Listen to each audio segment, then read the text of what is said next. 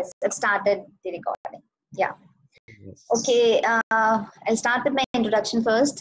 Hi all, I'm Dr. Jyoti, and today we have my digital guru on my channel, Babaji, and I welcome him. And he's a great researcher in Vedic astrology and has got expertise in all the subjects in Vedic astrology.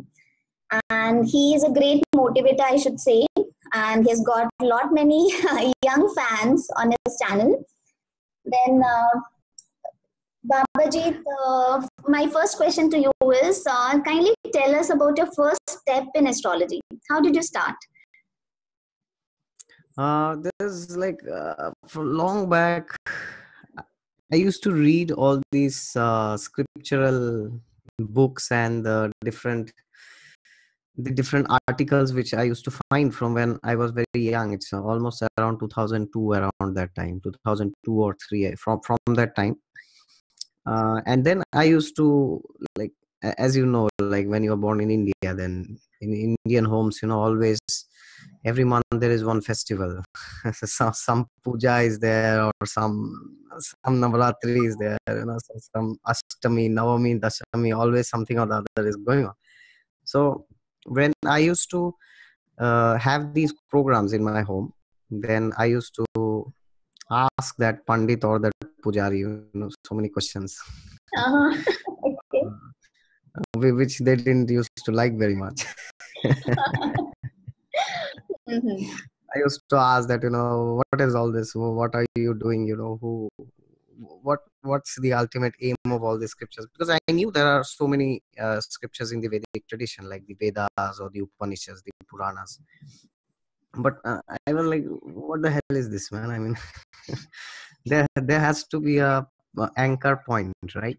Mm-hmm. Like, for example, everything has a point around which the things rotate. No? Like, for example, India rotates around the Indian Constitution.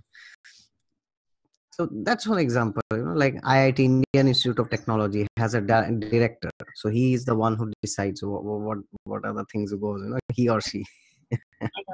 So I knew a lot of stuff, but I was not aware of the conclusions. Like that anchor point. Like in Srimad Bhagavatam, it is said the universe, that anchor point is the pole star, Dhruva Tara. In 5th canto, it is vividly mentioned. So if you read that section, you will know it is, kind of shape of a dolphin, beautiful dolphin. That is the place around which the entire universe, rotates or revolves, whatever you call it. Mm-hmm. So I used to read from my side, and from 2002 and 3, I started delving into the other religions like Islam and Christianity, these two primarily. And yet I ended up becoming more confused than I was before. I mean, Hinduism alone was enough of it to be confused. But then I added some more stuff into it from the other religions, and yet I ended up becoming more confused. And then later on, from 2009 onwards, it became very much intense. Then I started reading core spiritual stuff, and delving away from all this, so be good, do good, be nice, away from all this, at a higher level of, okay, it's great to be good, but ultimately goodness is not going to save you, because at the end of life, when you die, then a bad person also will die the same way a good person dies. So there's much more to goodness than it's, at the superficial level. So from 2009, it became very intense. I remember towards the end of 2009, and then 2010, I went to Chennai, South India, to SRM University to do my bachelor studies in software engineering, which is very different from computer science, for your kind information. Mm-hmm. And there, when I went, that was the point where things started materializing into something very concrete.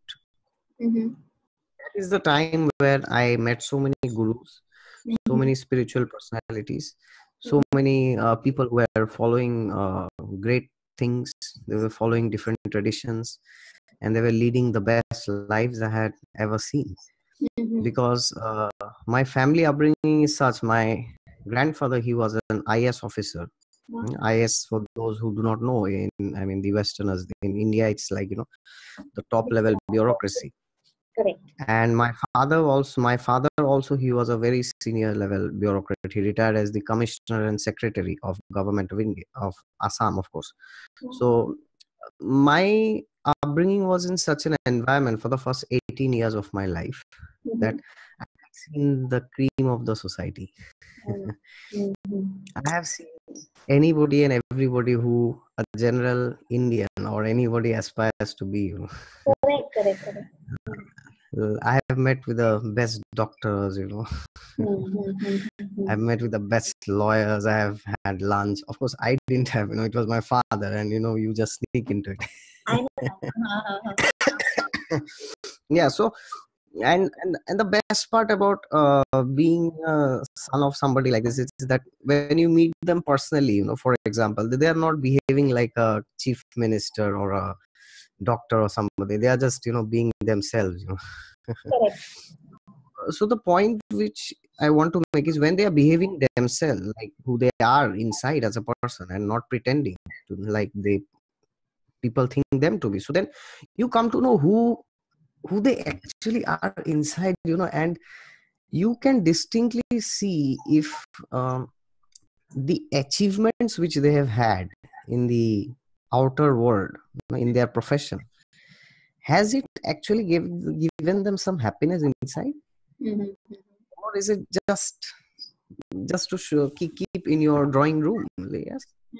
Oh, so many medals, so many prizes. If you go to drawing room, people, you will see in the drawing room there are so many medals.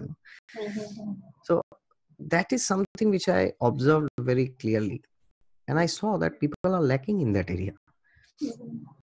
In fact, I still remember there's a big politician in Assam, because I'm from Guwahati, Assam.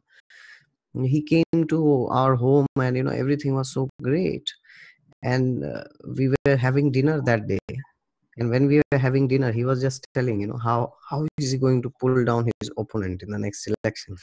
Okay. And that's perfectly fine. I mean, that's the game of politics, is a game of numbers. And in India also, the election is about to kick in now.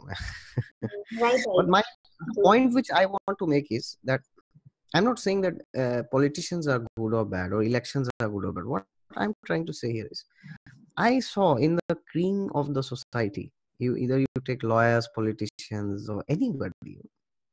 Even I have sat with film stars, great singers. Okay. I've seen that there is a great disconnect between who they are inside and who they project themselves to be. Right. Maybe occupational hazards. Yeah, could be.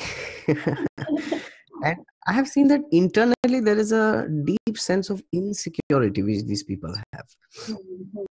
And then parallelly, as I said, I used to read stuff from the Gita, of course. Then I realized that there has to be more to life than just this name, fame, popularity, money, status. I have seen people going in bulletproof cars, the big bureaucrats, politicians, but yet the moment they're down from the car, they are still under threat. Anything can go wrong. So these things motivated me to search something which is beyond all the externals. I used to feel that there has to be something in life which nobody can take away from you, irrespective of your circumstances. Because today somebody may be married, tomorrow something can happen and you are not married anymore. Tomorrow you may have your boss may fire you, you may go bankrupt, or anything good can happen, or anything worse can happen. Anything can happen, good or bad. So my point is that there has to be something in life which is not dependent on these externals. There has to be something. Life can't be so bad. Because when I say good or bad, I mean to say that I have seen people who are not having financial security, they are unhappy. I have seen people who are having financial security, they are also unhappy. They are unhappy because they are having this anxiety of maintaining that status. I got it. Yes. Those who do not have money, they have the anxiety of getting money.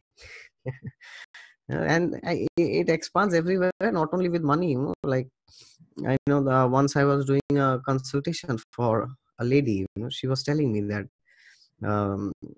like during her school days and during her college days, she used to be the most beautiful girl in the school and in the college. She has enjoyed a lot of popularity during her school and her college days. But then somehow later on, when she went to do her masters, then she realized that she may not be the most beautiful girl in that university. And so now she has a self-created status anxiety. Now, of course, the funny thing is the people with whom she's doing masters has no idea of her past. Yes. But she's bringing that anxiety into the table, that oh, what will people think of me? There are so many beautiful ladies here. The funny thing is nobody knows you. Yeah, nobody knows that you were the most charming lady in the town or in the college those days. So how we would try to project our past insecurities, or pseudo securities, as you call it, into our present and to our future, and we do it to our next generation also. Like I get parents telling that I want my son to be like this. Why? Not because he should be or because that is good, because I could not be like that. So I want to see my son or my daughter as a success story of my own failures.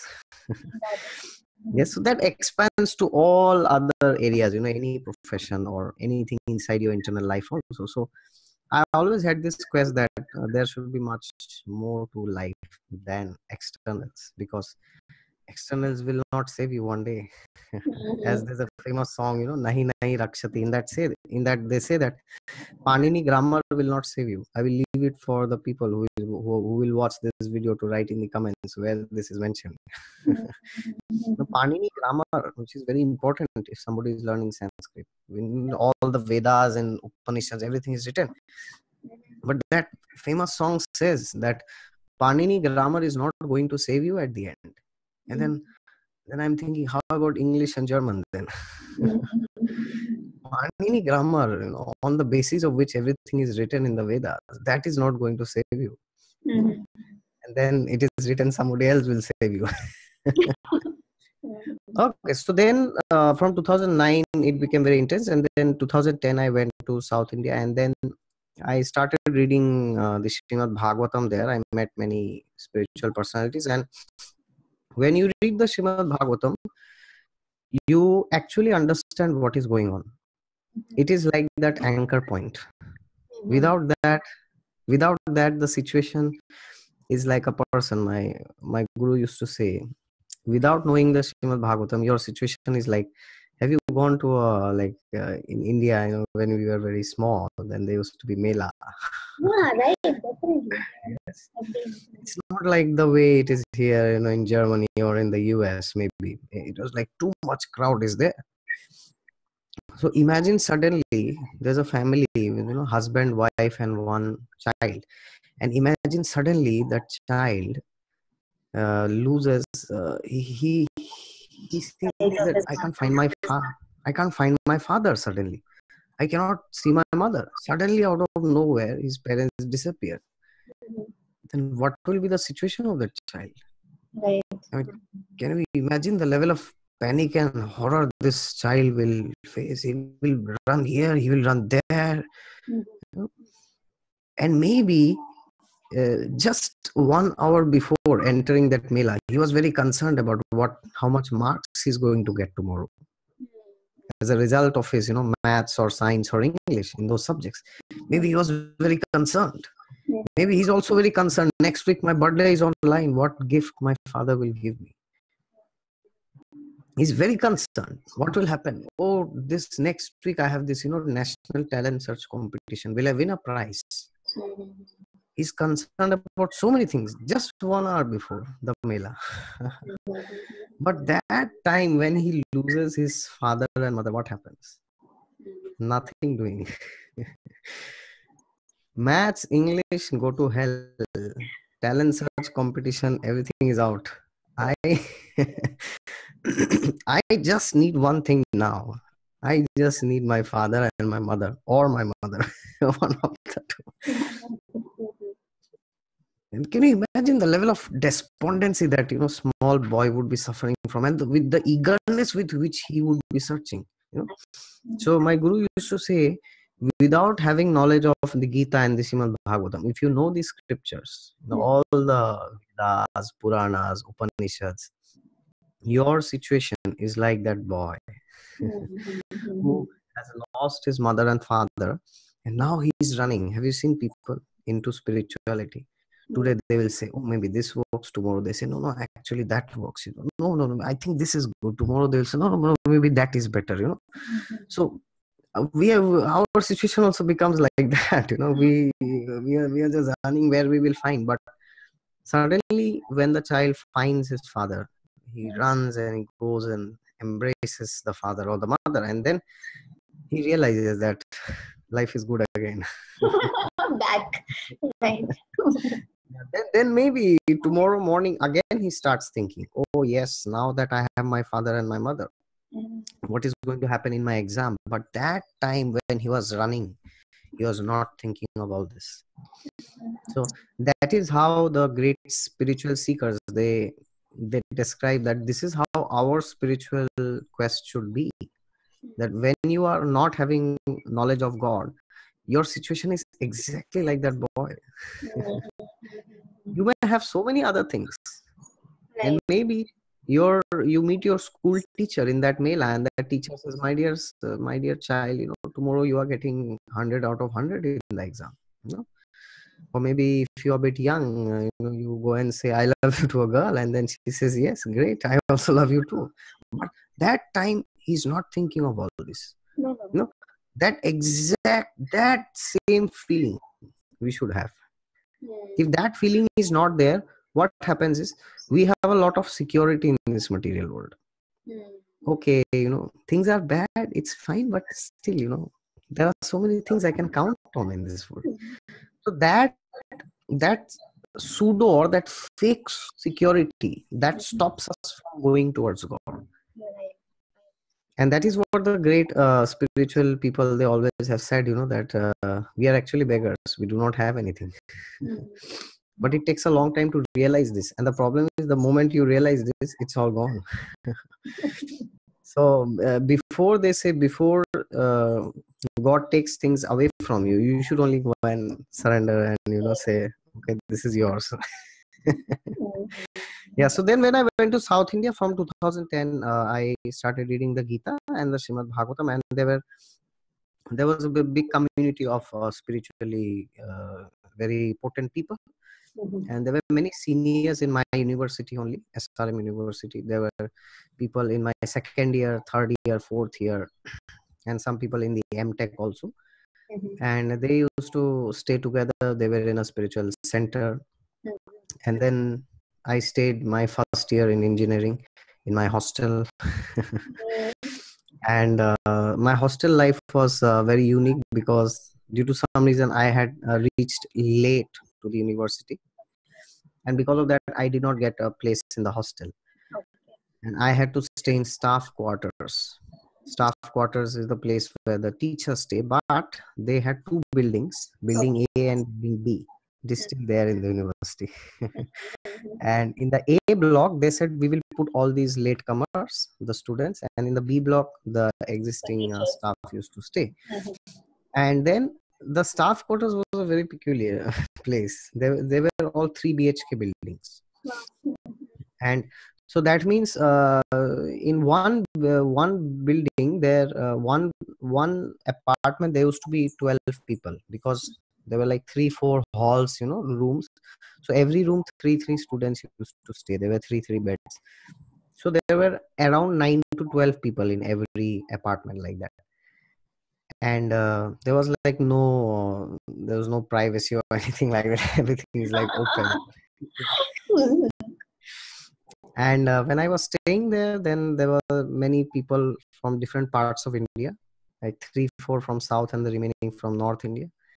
And I don't know, I would call it a blessing of God. There were so many extremes which I had seen in that place. Mhm. Like I had never ever imagined in last 18 years of my life that I will see such things in my life.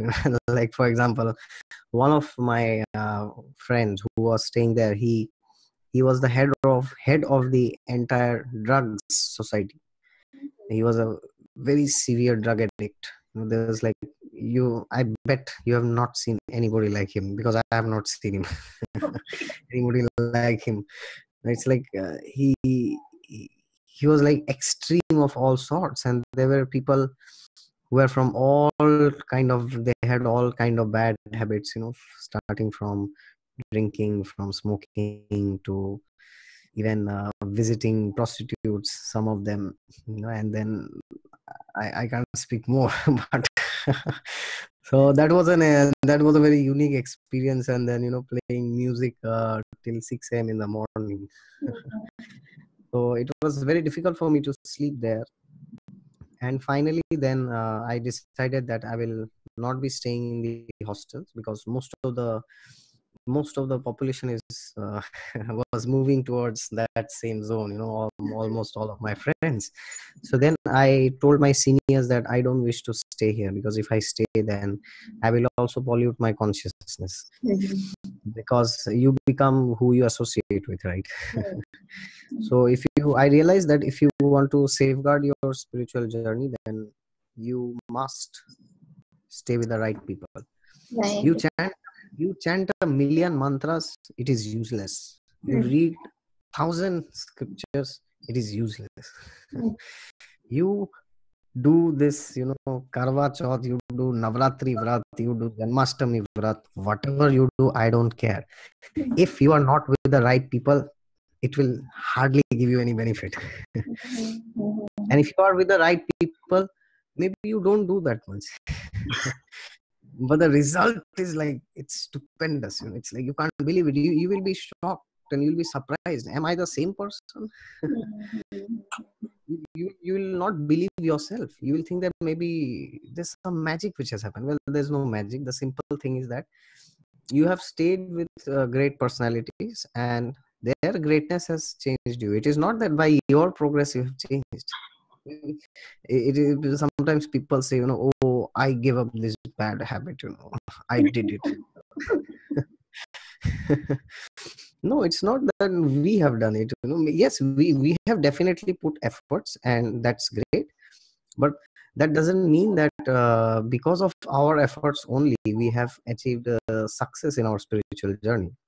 Maybe in our material journey it happens. I have seen people studying 20 hours for competitive exams, and by that maybe you get success in the materialistic society, just slogging 24 hours a day and you get success maybe.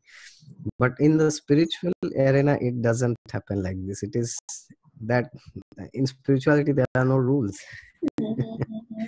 Because spiritual progress is not obtained, it is awarded. You cannot demand spiritual progress from God. If he wants, he will give you. If he doesn't, he may not. And when you stay with great souls, and you share a burden of their own responsibilities, which means you also identify their life goals, and you also try to help them. For example, my seniors, they were spreading the knowledge of Bhagavad Gita in my hostel. So then when I came to my second year, then I also started doing. So that's like sharing a part of their burden. And then when you do that, gradually you see, as in Srimad Bhagavatam it is said, Vasudeve Bhakti, that Bhagavati Akinchana Sarva Gunes Tatra Samasate Sura. All the beautiful qualities of the demigods, all the beautiful qualities, which people keep searching for, like truthfulness, being clean, being tolerant, being humble, being merciful, all the good qualities which Krishna also says in the Gita, 26 good qualities, they will gradually start manifesting in you. You don't have to externally do something, it will automatically happen. So this happens when you share the burden of the great souls, and that is how my spiritual journey started from there. And yes, in 2015, I came to Germany for doing my master's here. And yeah, and in 2017, exactly 2 years back, March, I had opened my channel Exotic Astrology. And yeah, that is how it has been. Right, right. That I've made notes as well, so that if I can refer my notes. Right. Okay.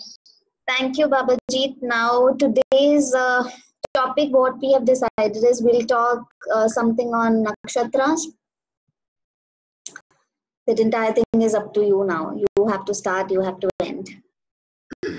Yeah, so Nakshatras is something which is very special, which is there in the Vedic tradition. It is also there to some extent in the Western philosophy also, but to a large extent, it is still centric to the knowledge of the Vedas and scriptures. So, therefore, it's very essential to learn the Nakshatras, not just because they are parts of the zodiac.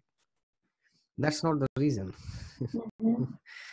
Main reason is nakshatras, every nakshatra has a story, but that is also not the main reason. The main reason is that every nakshatra gives a flavor of certain spiritual, certain aspects which the scriptures talk about.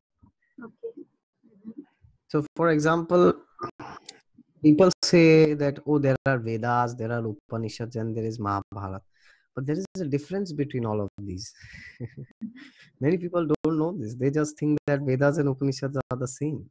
So what are the Vedas basically? The Vedas deal about 4 issues, dharma, artha, kama, moksha. Dharma is loosely translated as religion and religious principles and your duty. Then artha is money, financial prosperity. And then kama is desire, that which is under the regulation of the scriptures and not outside. And then moksha is liberation or trying to obtain salvation, freedom from materialistic desire and cultivation of spiritual knowledge. Many people think moksha is just, become desireless, become like some nobody. It's not like that. Moksha means moksha doesn't mean that you kill your desires, because a soul can never be desireless. It is not possible. The symptom of a soul is it has desire. But moksha means to end your material desires and cultivate spiritual desires. That's the problem with people. They will just try to get rid of material desires, but they will not cultivate spiritual desires. So because of that, moksha becomes like a burden. Why people do not like this word moksha? Because that is inherently something which the soul is not. If you say somebody become desireless, the person will think, how can I become desireless? Because to not have the desire to not have any desire is still a desire. So if you tell them that you don't have to be desireless, you have to channelize your material desires towards spiritual desires, then moksha becomes easy. So that is what the Vedas talk. And the Vedas, they're basically what, like for example, if any foreigner from Germany or Russia or UK or US, suppose they go to India and attend an Indian wedding suddenly. So whatever they see in the wedding is basically Indian culture, basically, to summarize. So that's what the Vedas is. So all the things which you keep hearing in India from childhood, oh, get married, do this, do that, ये नहीं करोगे लोग क्या कहेंगे, ये हो गया, वो हो गया, all the things which you keep hearing from the mouth of Indians, that is basically what the Vedas are. And the Vedas glorify family life, married life, very much. They say, oh, you should be very committed to your husband, you should be committed to your wife, you should be committed to your parents, matri devo bhava, pitri devo bhava. All these things are there. The importance of material stability is stressed again and again and again and again in the Vedas. It is stressed very much. And then it has religious practices inside, like for example, to have good progeny, good children, who will also elevate you spiritually and themselves also practice. There is this Garbhadan Sanskar which is there, which is a set of rituals which is practiced when the man and the woman, they are uniting, when they are deciding to have a kid. So that is one example.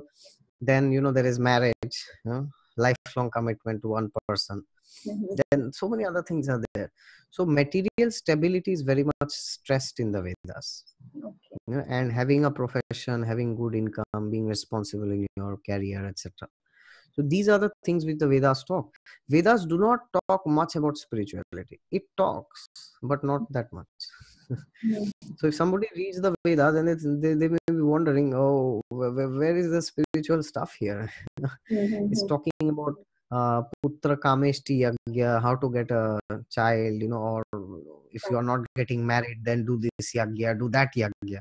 Now, I mean, that has nothing to do with our spirituality. These are all stuff from the Vedas. And then you come to the Upanishads, 108.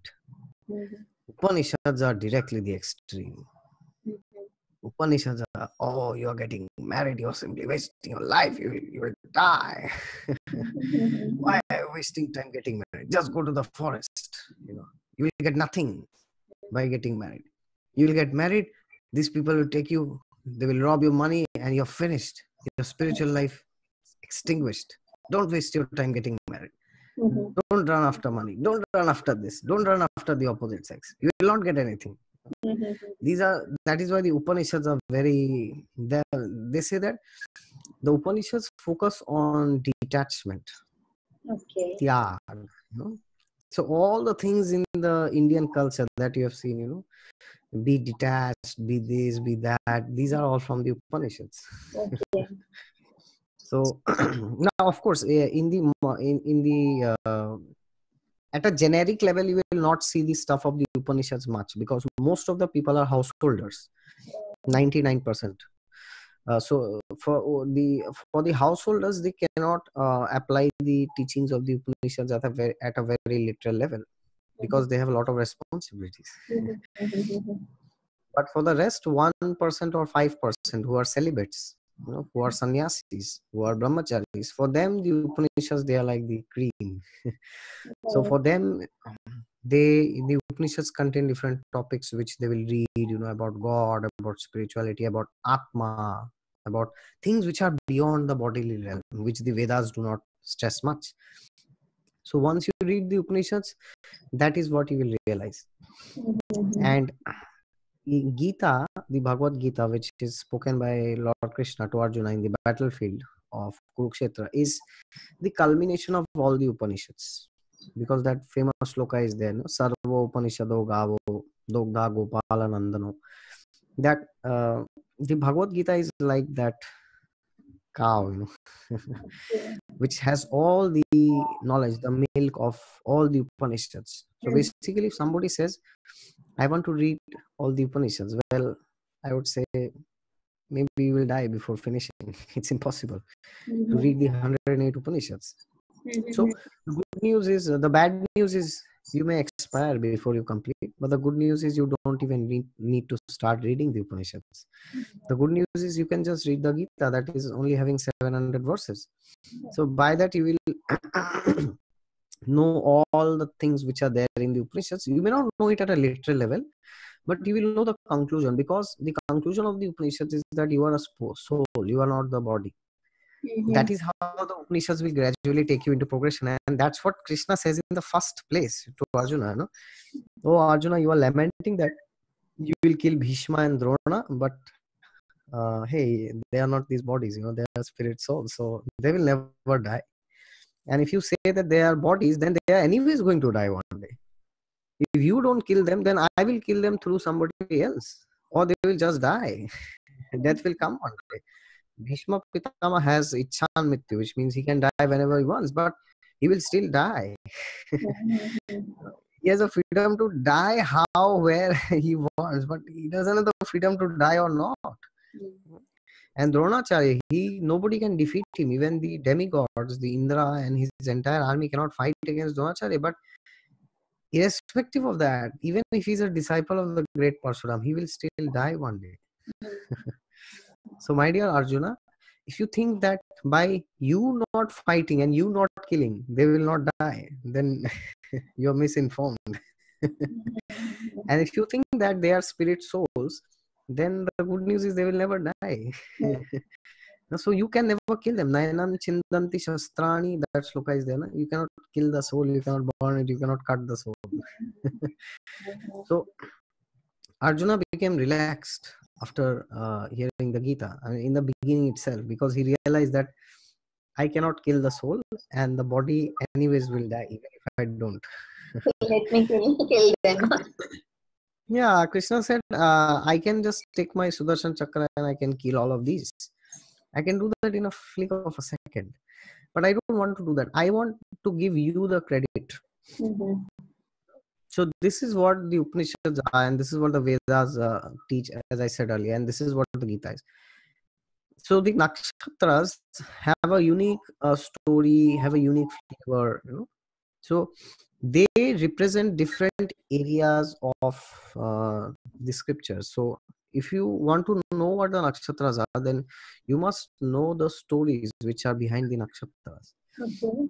And when certain planets will transit these Nakshatras, or in your birth chart, if you have too many planets in one particular Nakshatra, then you will always realize that that story or that theme from the scriptures, that lesson, you know, that is being reinstantiated in your life again and again and again. That is happening again. Okay, so the nakshatras have to be studied very scrutinizingly, and the stories associated, so that you can actually know. See, for example, in the scriptures, if you study, there are so many stories are there. I'm not talking of stories related to nakshatras, but in general, there are so many stories, right? Why? Everybody can just write lines, na, sutras.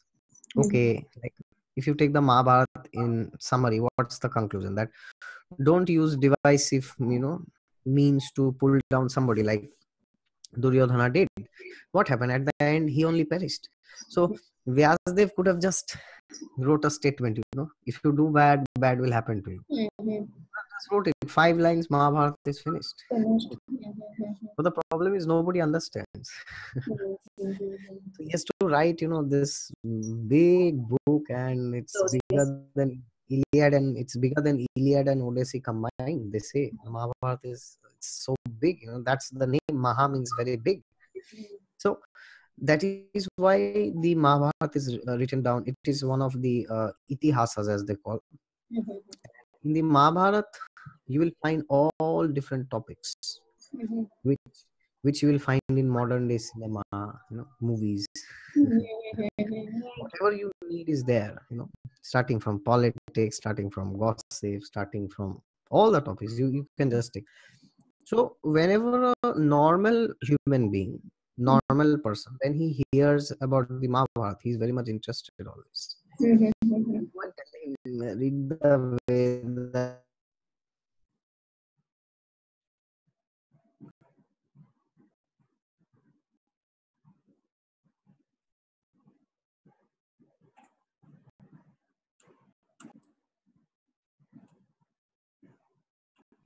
Yes, I guess there that. was some problem in this. Okay.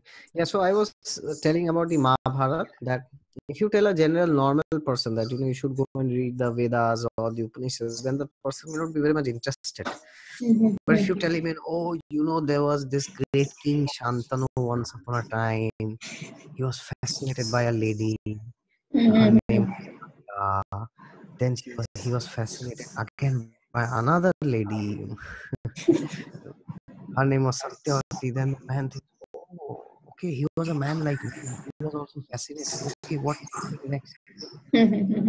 What's next? Oh, there was a great son. His name was Devvrat. And then you are like, oh, and then this lady Ganga, she goes and throws all her kids into the water. And this man, when he hears, he's like, oh, what? That's how that's possible. And how can a mother throw her own child into the water. That's insane. Mhm. Then there's a long story, and then they will say, that, oh, then now, Vichitra Virya is born, Chitrangad is born, and then suddenly they will die. There's suspense, and then the throne is empty. Nobody is sitting in the throne. Mhm. So, you took the vow, but now you must sit. Nobody is there. And Mhm. Bhishma says, no, I will not sit. Mhm. Mhm. What to do? There's a lot of suspense there. Everybody is looking what's going to happen next. Who will sit in the throne next? Mhm. Everybody in India is now concerned who is going to be the next prime minister again, Mhm. Narendra Modi or somebody else. So a normal person will be very much interested in the Mahabharata. So, Mhm. so now what happens is when he will read the Mahabharata, somewhere deep down inside, he will get spiritual uplift, because there are so much discussion about spirituality in the Mahabharata also. There are so many shlokas he will see, he will read, he will hear conversations of Yudhishthir Maharaj with the great sages. Then he will also obtain spiritual elevation. So these stories like the Ramayana and the Mahabharata, they give you spirituality in an indirect form. Mhm. Mhm. People don't like to accept it readily most of the times. So then they are explained using stories. Like for Yeah. example, the famous pastime of Draupadi's Vastrahara, where she's trying to. Okay, so what is the lesson of that? That if you try to violate the chastity of a lady, then you will be punished very severely. You will die very badly at the end. That's what happened to all of those who had tried to insult her. But now, if you say this directly, people do not understand. Then you have to explain using a story. Oh, see, Dushasan did this, that's why that happened. And Mhm. then later on, maybe if somebody is a bit sane, who has some level of common sense, understand that okay, I should not do like this. So yeah, Mhm. and the nakshatras will give a unique flavor. They Mhm. will also highlight these stories. But the purpose of these stories is not just to learn the story. Mhm. Mhm. There are many people who say, you learn the stories of nakshatras, but the most important thing is you have to learn the lesson. The Right. story, the story, if you know, is good, but you have to know the lesson. And also, it is very important that when you are learning nakshatras, you need to have a good knowledge of all the stories in the scriptures and the lesson of all the nakshatras, all these stories. So, which means, suppose somebody has, like for example, there are 9 planets, and the ascendant will be in a nakshatra. So at max, you can have 10 nakshatras at max, affecting you directly. So suppose somebody does not have anything in, for example, Pushya nakshatra, for example. So then there is a tendency that that person will not study about Pushya. Mhm. The person will think, oh, anyways, I don't have Mars, Venus, Saturn, Rahu, Ketu, or ascendant in Pushya. So Pushya is not important for me. I don't Mhm. need. Well, but you always have the sign Cancer in some house. Mhm. You cannot take Cancer out from your horoscope. It's not possible. Not possible. So every nakshatra, every energy, every lesson is vibrating in your life. But the house where planets, the nakshatras where particular planets are situated, those lessons you will feel actively in this life. That is the only Okay. difference.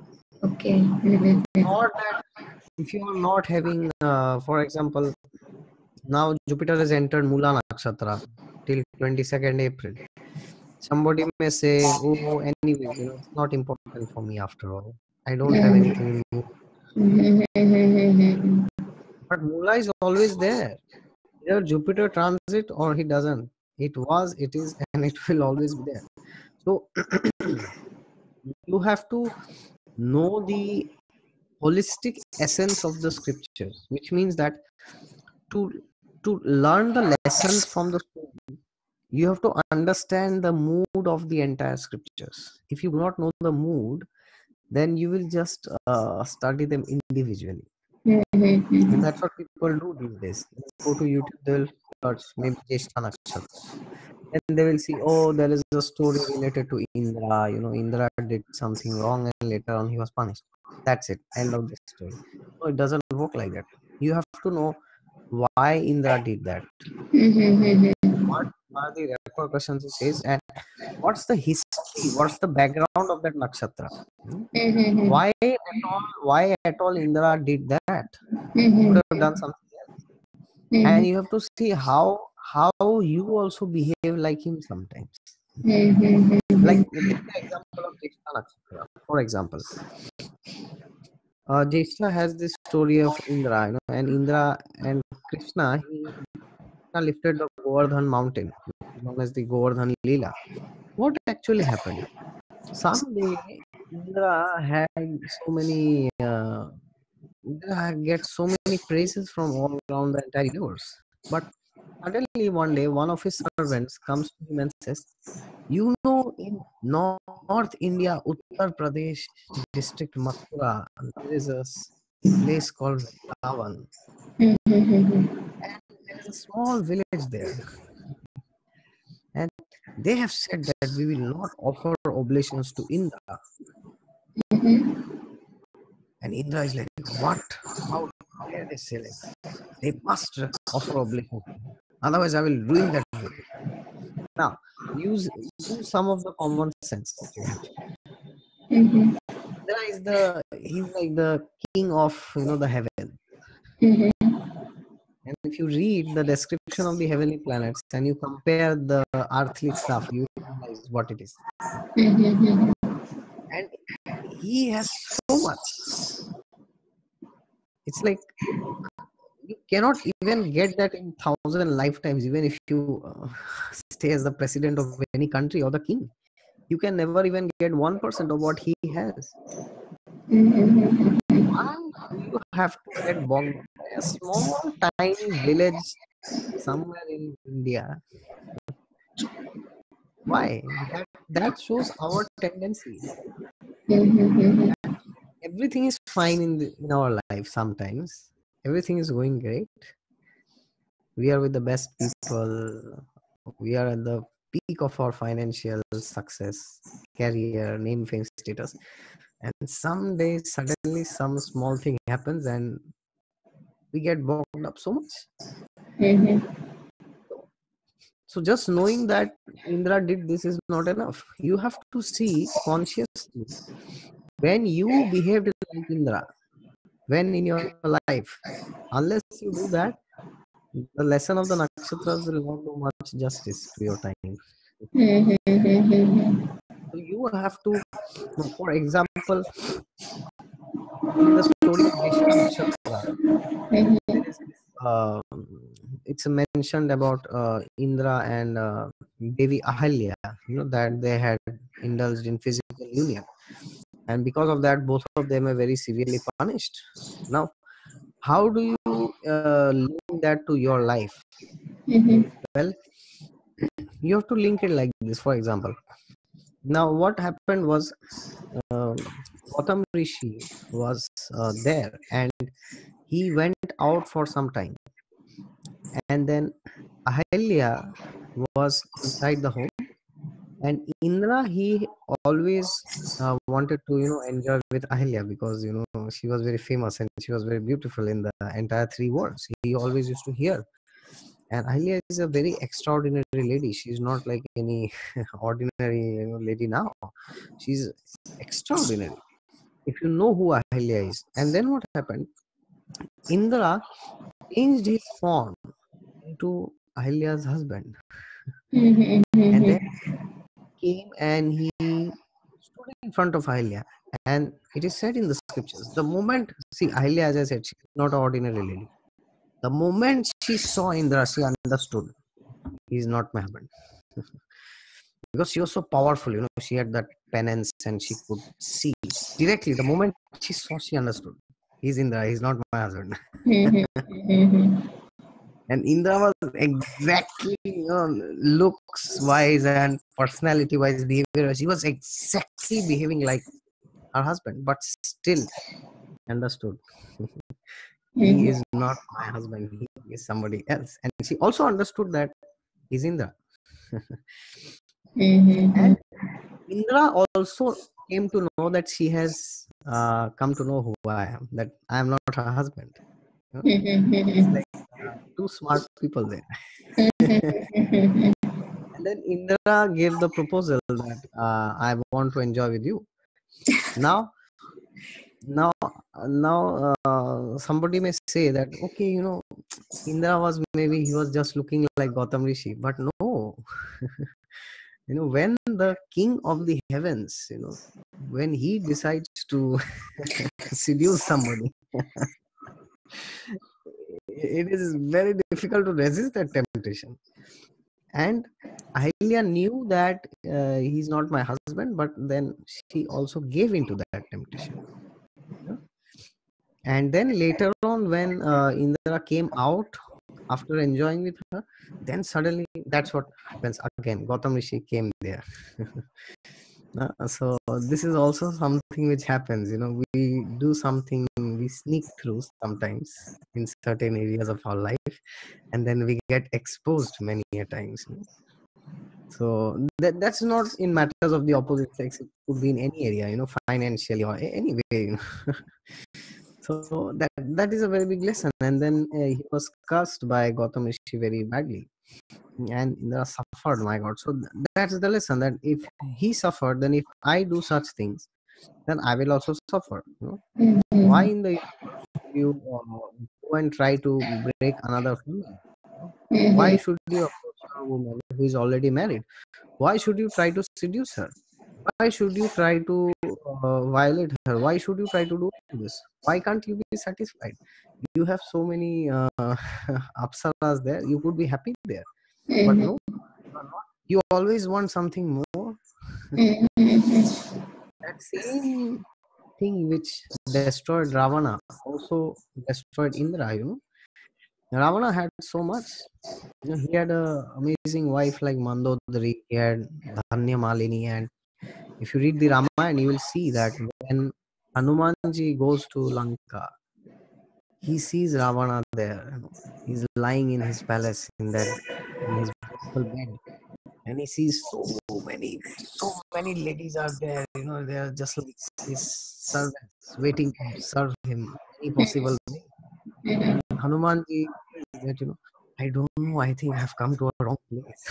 Because Hanumanji is a brahmachari, and he's not, you know, he's expected to not see, you know, like, women scantily dressed. And he describes vividly what all things he saw. So, what are the things which Ravana had? You know, no man could ever even dream of having all those things. But that desire, I want something more.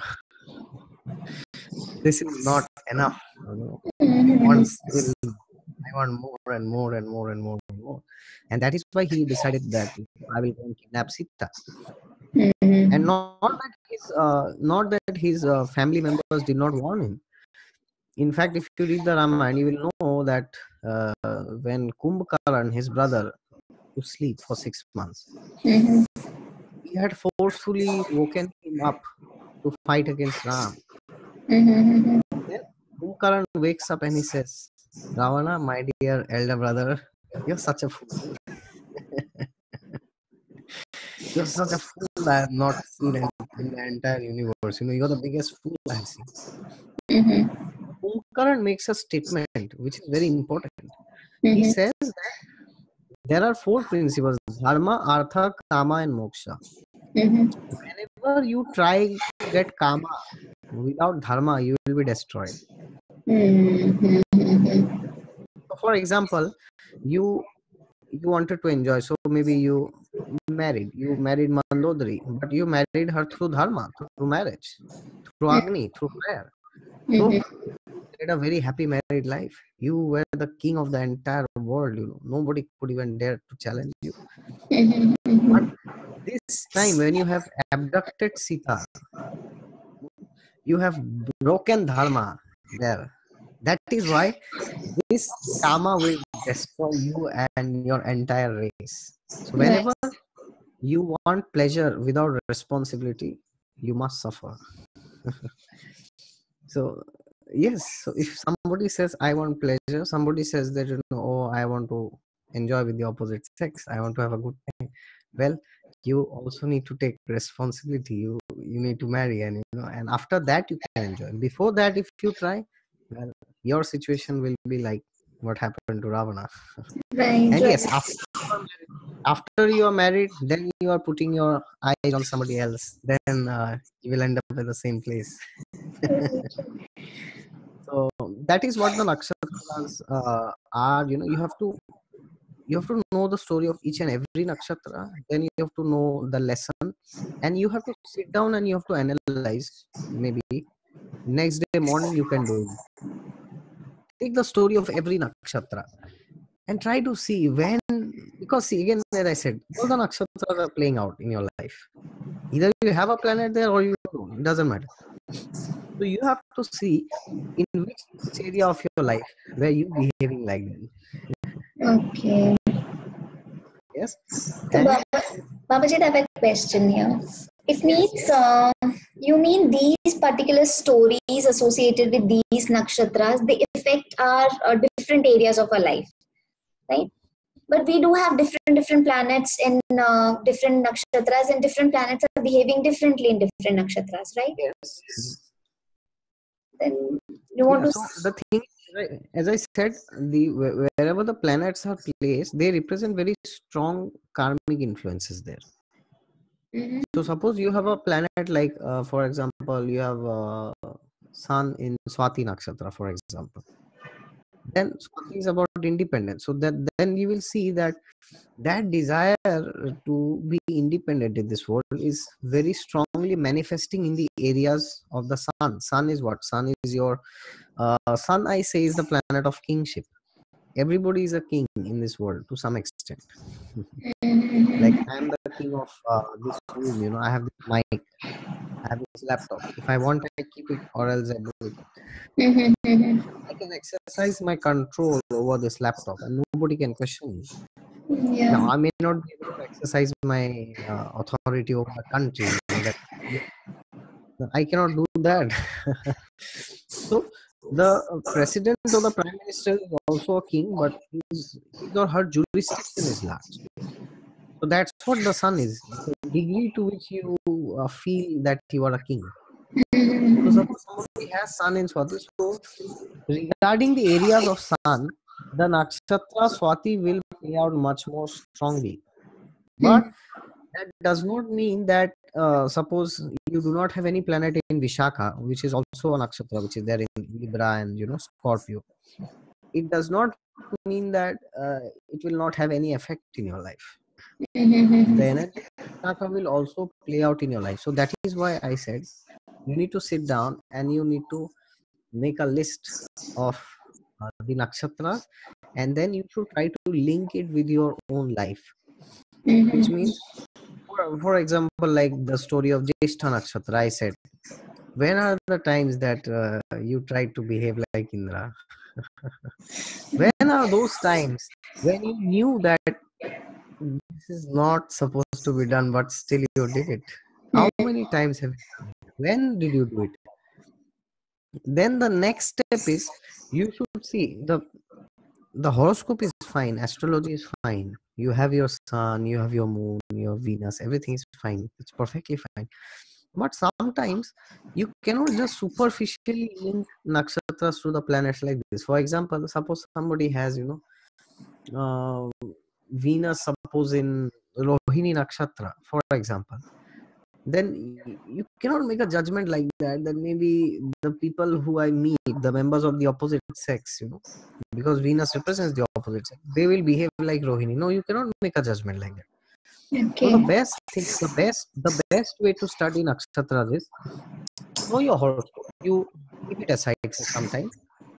Then you study. You even don't think of which nakshatras your planets are in. Forget that you Okay. do not know astrology for some time. Just forget it. and try to link all the nakshatras with your practical areas of your life as a human being of 20 years, 30 years. Okay. And after that, what you should do is you should try to see to what extent it is resonating with your horoscope. Okay. So, for example, suppose somebody has, moon in a particular nakshatra. So, suppose somebody has moon in Jeshta, for example. Then it could happen that you break the rules like India, but that is more, not more for, sensual gratification. It's more for emotional comfort. That is how it could play out. But Venus is in Jeshta, then maybe you play these games for sensual pleasures. The game is the same. The rule, the game, everything is same, but your purpose is different.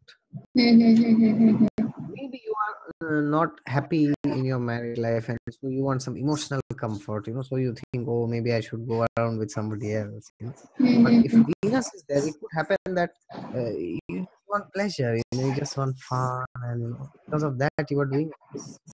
Could happen. So the next step is we should try to resonate our practical events of our life, which we think is falling to any category of nakshatras, with our existing. Okay, and then by that we will come to know. For example, I have seen if somebody has too many planets in Shravan nakshatra, I have seen, which falls in Capricorn.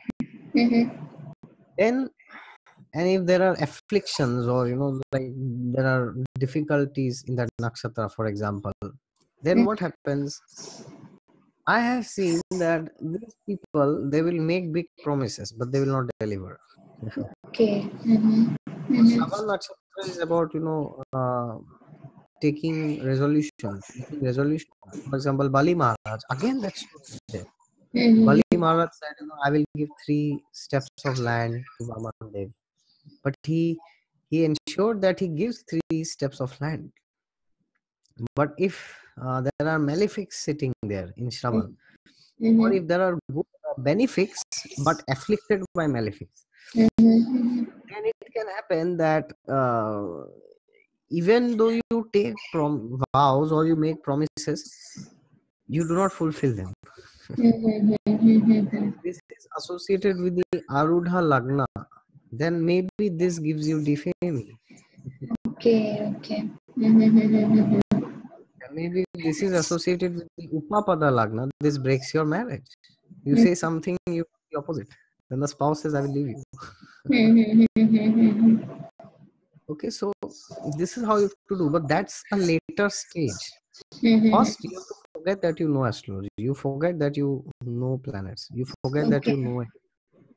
Just yourself, know the nakshatras. First step. Second step is you have to see where did you behave like that. Then third is you have to try to resonate with your horoscope. Okay. But the problem is people do the opposite. Yeah, going retro, it means, right? Yeah, people, what they will do, they will see the nakshatras, they will see the planets. Okay, my Venus is here, so maybe my girlfriend or wife will be like this. Then they will start searching, okay, what does Venus in Mula mean? What does Venus in Shravan mean? No, it doesn't work like that. Venus may represent your spouse, but Venus is also, what if you are a Capricorn Lagna and it's the 10th lord? Then what? Then what do you say? Venus will represent my boss? Yes, it could. Yes, so that is one, that's the next step. So, and the final step is you have to apply them dynamically in your dashas. Okay. Which means you may have so many planets, so many nakshatras, or you may not have planets in a particular nakshatra, but what if the dasha of a particular planet is active? So for example, and nakshatras have planetary lords, as we know, right? Yes. So I was talking of Jeshta nakshatra. So for example, suppose somebody does not have any planet in Jeshta nakshatra. Okay. Okay, but suppose the person is running Mercury's Antardasha. Okay. then for some time the Jyeshtha traits will be active. Okay. And in which house that is, it will depend on the external areas because of which that traits have become activated. Suppose these things are happening in your seventh house, then people ask that, okay, nakshatras have different stories. How do you know which story is linked to our life? Well, one very easy way is to see the house where the nakshatra is falling. Okay, So, right. the example of Jyeshtha, for example, Jyeshtha has traits like seducing others or competition. This is another trait. So, if Jyeshtha is linked with the sixth house, you know it's something to do with competition. If Mm-hmm. house is coming into picture, maybe there is some seduction going on there. Or if it is the 10th house, you want to maintain your position by crushing others down. Okay. Because of that, you suffer later on. You know, so this is how it happens. And I have seen. So, for example, let's talk of Shravan Nakshatra. I have seen when Shravan Nakshatra is associated with Venus or the seventh house or seventh lord, I always warn them, unless you are very sure, give your word to anybody regarding marriage. Like in India, there is this tradition, Zuban de diya humne. Right, right. I've given my word, now I will have to marry that person, or something like that. So it can happen that some people say that, okay, sir, we want to fix our engagement now, and next year we will marry. And then if I see Shravan is there in the seventh house related to the seventh lord, and if Venus is also there, and if there are afflictions, and then I say, no, sir, today you are engaged, tomorrow you get married. Otherwise, no engagement. Cannot keep things hanging in the air, dangling in between. That's not recommended. Shravan is afflicted. Okay. Now that will have a specific dynamics related to the seventh house. And then dashas are always there. The dashas will always, alternate the results, and they will try to change the flavor of what is going on, because dasha lord is like God. He decides what goes on in your life. So that is what I would say. And primarily the ascendant nakshatra and the nakshatra of sun, moon, and the lord of the ascendant. These four are the most important nakshatras in your chart. Right, right. So these four nakshatras will always resonate with you in some level or the other. Okay. So now there is a debate, which is more important, the nakshatra of moon or the ascendant nakshatra. Yeah. Debate is useless because both are important. Okay. The problem is we have learned, in science in our school that, H2O. So if water has to be formed, there has to be two hydrogen and one oxygen. Right. Otherwise, water cannot be formed. Maybe H2O, 2O3, something else. We try to apply that same concept when it comes to astrology. Okay, tell me yes or no. This is more important. That is more important. No, it doesn't work like that. Both are important. The ascendant nakshatra is also important. The nakshatra of the moon is also important. Moon's nakshatra will tell you how the society affects you or your mind. That is what the nakshatra of the moon will tell. Because they say that moon represents the mind, but actually, what is the mind? Mind represents your thoughts, right? Your thought process, and the society with whom you stay always modifies your thought process. Correct. Right. Yes. So suppose they say if moon is afflicted in somebody's chart, it's with Saturn or Rahu or something like that. Again, I'm not making a statement, but generic sense I'm saying. They say that this is a combination for depression. Why do they say that? Did you ever think of this? Because maybe you are surrounded by idiots all the time. Okay. Okay. I've seen Moon and Saturn people always surrounded by people who are gossiping. Because see, a person who is gossiping with you about somebody will also gossip about you with somebody else. Right. This you have mentioned in one of your videos also. I still remember. Yeah. So the thing is that when moon is afflicted in somebody's chart, the first thing we should do is we should make sure that, because moon is the society, always remember that. Okay. We should always make sure that we put ourselves in company of good people. Half of the problem is solved there. Right. Rather than so many mantras and remedies, that which we definitely have to do. I'm not undermining the effect of mantras here. What I'm saying is, at a practical level, you have to make sure that you are not surrounded by people who are always pulling you down, people who Right. are always to a competition. Like I have seen people when I was working in Cape Gemini in 2014. Okay. Then when I said that I'm coming to Germany for masters, then some people were asking me, "Oh, why are you going to Germany? Why don't you? Why don't you go to Australia? Why don't you go here? Why don't you go there?" And I'm like, why can't you just let me go to Germany? Right. What is your problem? I mean, if there will be some problem, I will suffer. I'm not telling you that you have to pay for me. But what is your problem? Why can't you just sit and be somebody? Let be themselves. That is what which many people cannot do. And this is not with education or career. This is with everything I've seen. Like for example, I was talking to a lady from India, elderly lady. So she found a girl for her boy, to get married. Okay. It's fine. We match the horoscopes of the boy and the girl. Everything is fine, great. But she has a afflicted moon in her chart. This lady. Okay. Because of that, what happened? She said, "No, actually, Mr. Kalika, whenever I bring any girl, for my boy, then my relatives will say, she's not good in this area, she's bad in that area, this is not good with her, that is not good. Some problem or the other they will find and they will say that you should reject this girl. This girl is not good for your boy." I said, well, then the first thing you must do is you should cut off these people from your life. Otherwise, then your son will never be married. Right.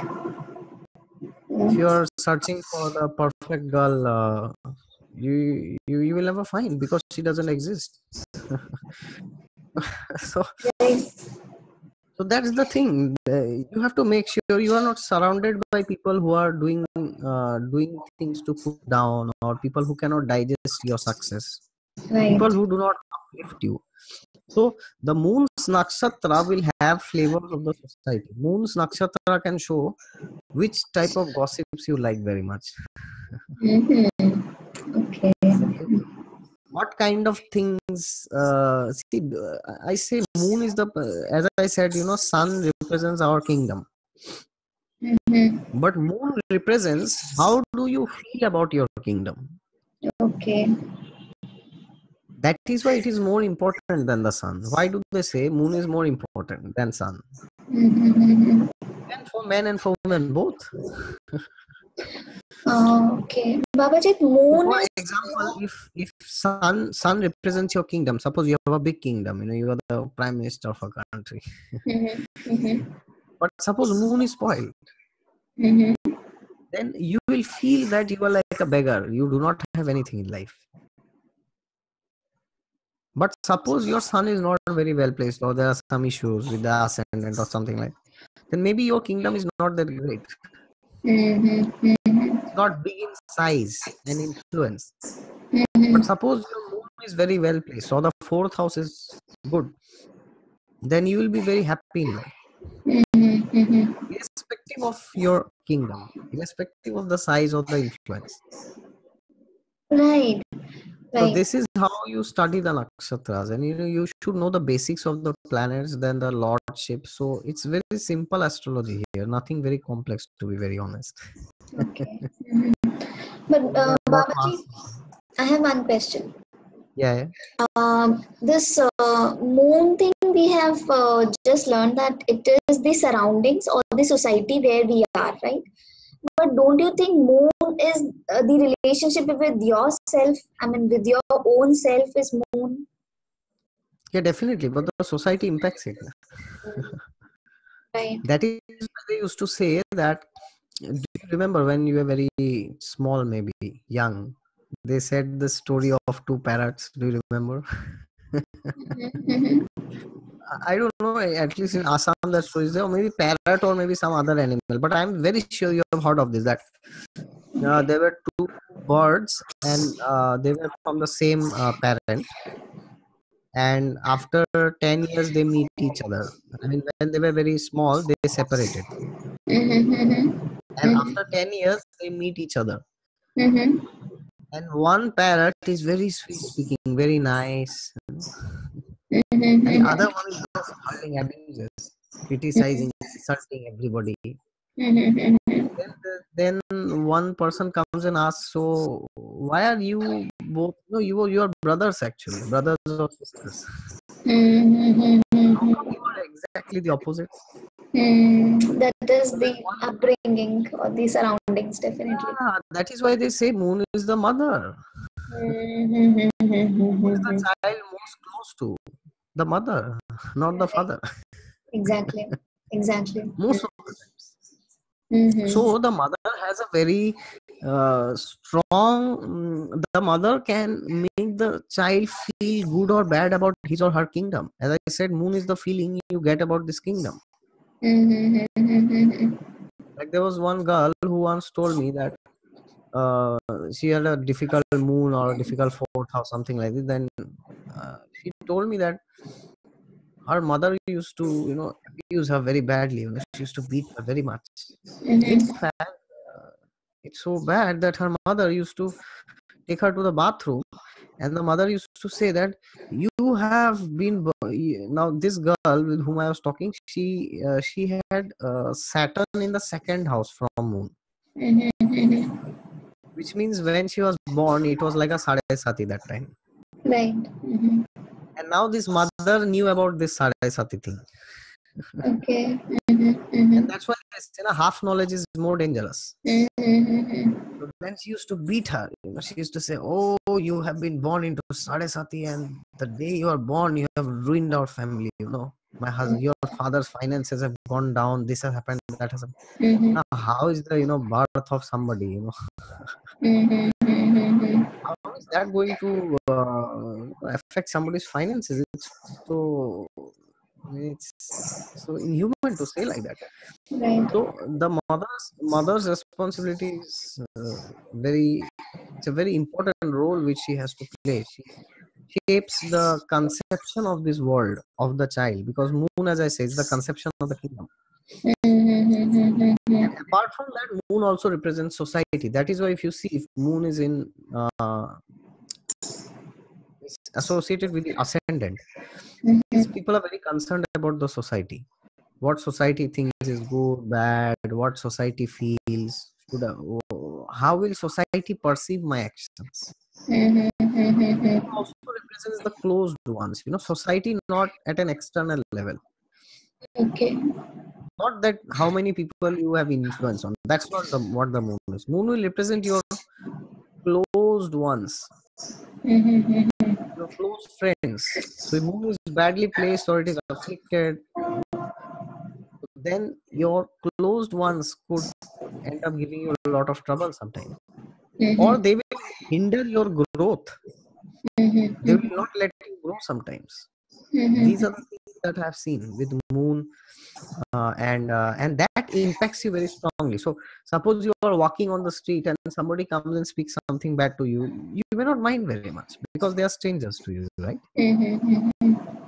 But suppose your best friend says, oh, you are a rascal, Mm-hmm. did this to me, I will never forget it, and then you are like, no, I didn't do. Mm-hmm. So that affects us very strongly, and that is why they say, your vibe decides your tribe. Right. Right. And they Right. also say that you are the summary of the 5 people who you associate with, the closest. If you associate with 5 spiritual people, then you also become spiritual. If you associate five people who are drinking all the time, they are smoking, then that's what happens to you. That's Right. what I saw in my engineering days. All my friends who were in first year, nobody ever touched a cigarette, never in their life. That's good. But then you have these seniors, second year, third year, fourth year. They had ruined their lives and they had decided we will ruin yours also. Then they'll tell you, oh, just try it once, कुछ नहीं होता है, एक बार से कुछ नहीं होता. Try it. So moon in short represents those people who affect you very closely. Okay. What are the inputs that you take from the society? That is what the moon represents, and that is why it is very important. And sun is more on that external stuff. Sun is also very important. I hope this answers your question. Yeah, it answers my question definitely. And is there any sort of hierarchy or something like nakshatra of moon will sort of precede the nakshatra of sun, the ascendant nakshatra, or something like that? Or it's not like that? It's a amalgamation of all the effects. Well, that question can be answered if we know the overall chart. Okay. So, for example, not astrologically, but it depends on what the person is focusing on. Okay. Suppose somebody is making a kingdom, then which nakshatra is important? The sun. If somebody is wanting to get a good feeling about the kingdom, then moon nakshatra. Like I get clients for consultation, and some of them say, oh, I'm not very much interested in my money or my career or these things. I just want to be more happy and more content inside. So then I see moon nakshatra. Okay. Or somebody says, oh, how can I rule over the entire universe? How can I become Alexander the Great? Then you have to check sun nakshatra. You have to see the nakshatra of the 10th lord or these kind of things. So, and if somebody is always wanting to know about relationships or marriage, then Venus, 7th house, 7th lord, these are the nakshatras that you have to see. So the answer to the question, which nakshatra is most important, will depend on what the person is looking for. Okay. At two levels. At the first level is what he's looking for in general in life. And secondly, what he's looking during that dasha. Because whenever somebody comes to you, he will always run a particular dasha, right? Yeah, right. Maybe in some dasha, Jupiter dasha, Moon dasha, Mars dasha, whatever.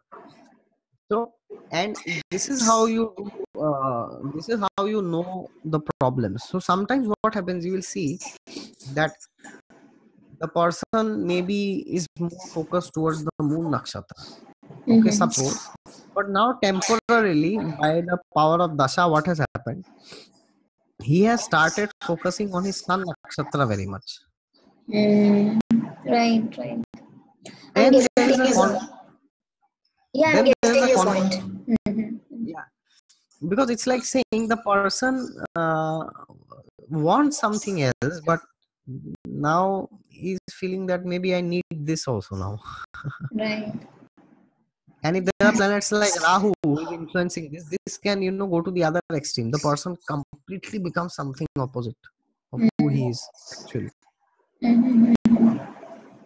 Or if planets like Jupiter is there, this could be there in a bit graceful manner. Gracefully means this could be there at a holistic level where the person is trying to incorporate that change of the dasha with his existing life. But if Rahu is there, it could be like, oh, do hell with everything else. I just need this. Exactly. Like I had seen the chart of some person, like Rahu associated with the 7th house. And this person is in general very focused with career or something like that. But now, as I said, the 7th house. So now what has happened? This person has said, I will do anything to marry somebody, to stay with somebody. So that Rahu thing, getting getting to extremes, going to some end of your life where you never thought you will be. If I have seen, if the Dasha Lord is Rahu or is influenced by Rahu, by aspect or by conjunction, and if that is in contradiction, not contradiction, I would say it is in a different direction from the entire horoscope, then the person suddenly becomes very extremistic. He becomes like, people will say that, oh, I never imagined he will do something like this. He was never like this, he was on the other side. Suddenly, how this happened? Like, suppose somebody has, taken a saffron dress or sanya, suddenly he says, I want to marry tomorrow. How? Or you will see somebody who is always, focused towards relationships, love life. Suddenly says that, oh, I'm done with relationships. I just want to focus on my career, on my health. How in the universe that is happening? Extremes are seen by Rahu. Right. And to be very honest, those are very difficult times, even if you are having success in that area, because ultimately, internally, you are going against yourself. Those are actually difficult times. Even if things are fine externally, internally there is a tug of war going on.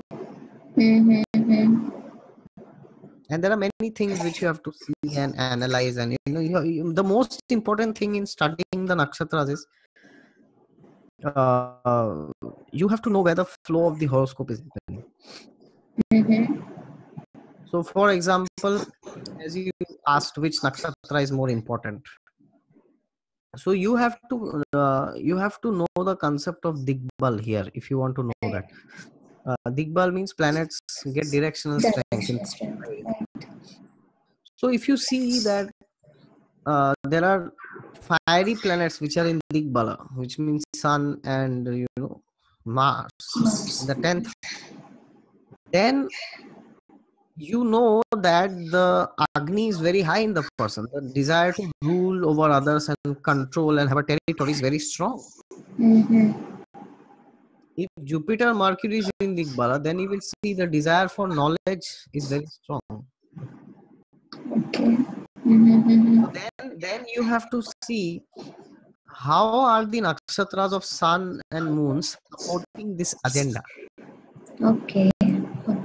Because see, many times you will see that people have things which are good externally, but internally they are not able to decide. Like, for example, typical case is, oh, I think I love this person and I love that person also. I love two people simultaneously. Why that is happening? It could be that one person is fitting into the description of your horoscope and the other is fitting into the level of the dasas. Dasa is telling, go and marry this person. But the entire chart is telling, no, this person is not good. Go towards that. Now it's like saying, should you stay with somebody who you like or you just want for some temporary time based on the dasha? So that's how, planets like Moon and Venus are in Digbala in the 4th house. So desire for comfort and emotional stability is very high. That is why if Moon or Venus is in the 4th house, you must look at the other planet. So for example, if Moon is in the 4th, then you know the 4th house is pulling. The desire for luxury and comfort is very high. Then you must see where Venus is. Okay. If Sun is in the 10th, you must see where Mars is. Because now Mars will support the tone of the Sun because their agenda is the same. Right. Jupiter or Mercury is in ascendant, you have to see where the other planet is, even if they are not in the ascendant. Okay. That nakshatra will become very important. So for example, suppose Sun is in some nakshatra, for example. Then the nakshatra where Mars is also becomes very important. Because now Mars has a wider domain to act because he has the support of the Sun. Now, what Mars says is very important. Because his big brother is sitting in the throne. Indra represents the throne. the king. So whichever, not the 10th house. I'm not saying of the 10th house. 10th house is officially the house of the throne. But whenever a planet is in Digbala, he is sitting in the throne. Always remember that. Mm-hmm. Now sometimes you will see there are two planets in Digbala. Mm-hmm.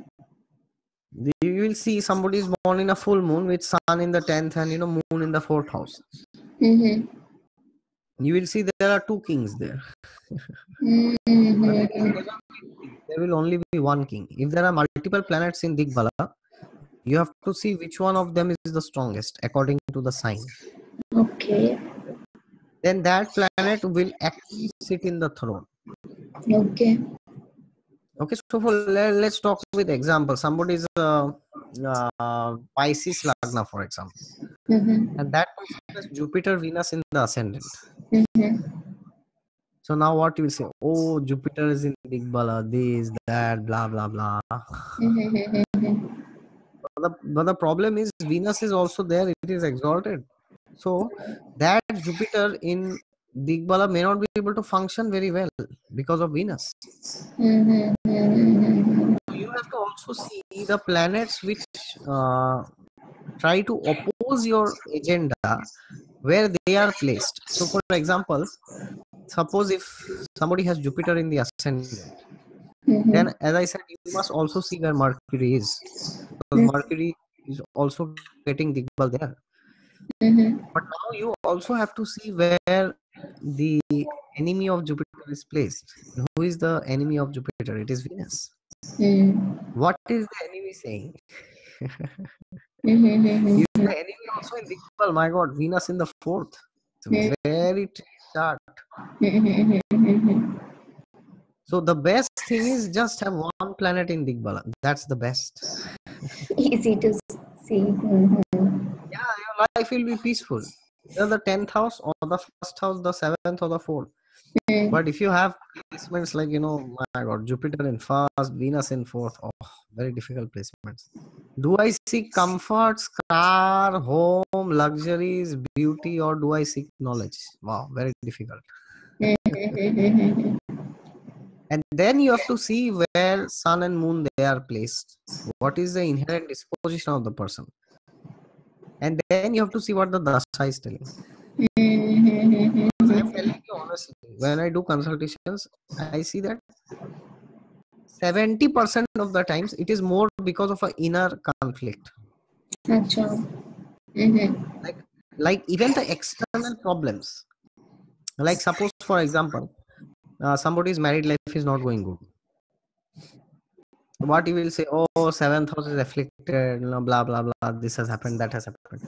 But 7th house will come later. First, his own chart is there, right? You have to see which planets are in Digbal. That will tell you what is the inherent disposition of the person. So suppose somebody who has Sun and Mars in Digbala, you will see that because they are Agni planets. Agni is fire, right? People have a tendency to separate more from their spouse. Why? Because they cannot compromise. Correct. So then you may be thinking, the 7th Lord is well placed. Why this is happening? You're confused. You don't know. Then what you will do? You will use justifications. You will say, oh, I know Saturn is in the 5th. From there it is aspecting the 7th house. That is why you are suffering. No, that's not the reason. Because see, the client will pretend as the perfect client. I have never found a man who has had marital problems will say, actually, my wife is very good. Actually, the problem is with me only.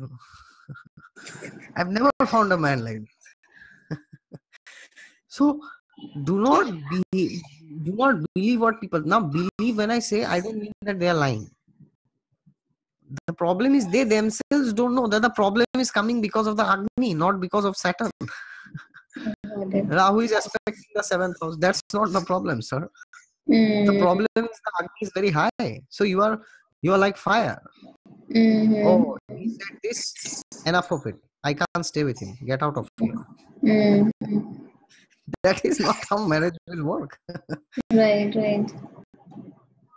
No, oh, if Jupiter is in the ascendant or something like, the person is very much sometimes concerned with what is right and wrong, what is good and bad. So that could be problem in marriage sometimes if the chart is not supporting. So that is why I always say that whenever somebody asks you about certain area of their life, do not directly jump to that house.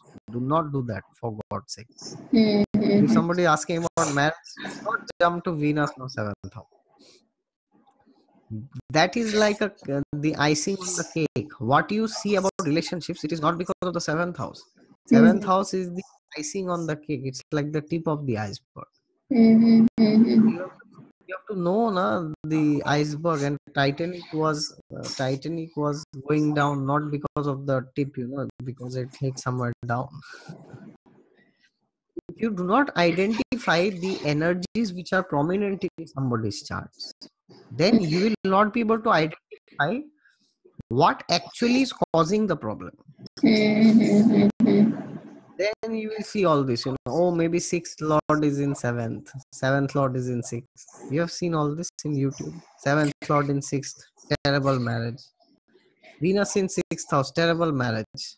I get messages and mails in YouTube every day. Oh my God, my Venus is in sixth house, my love life is ruined. But before checking that, have you checked what is your attitude towards love life? Right. Or what is your attitude towards, some people say, sir, when will I be at the top of my success, pinnacle of my financial success, career? But then you see that person has, ascendant lord in the fourth house. That means that person is behaving like Moon and Venus, and he's just simply joking out there. So then you tell the person that, my dear sir, you are asking about career, but that's not what you are looking for. You have a problem in your fourth house. To cover up that, you are pretending that you will have some external success and you will be happy in life. It doesn't work like that.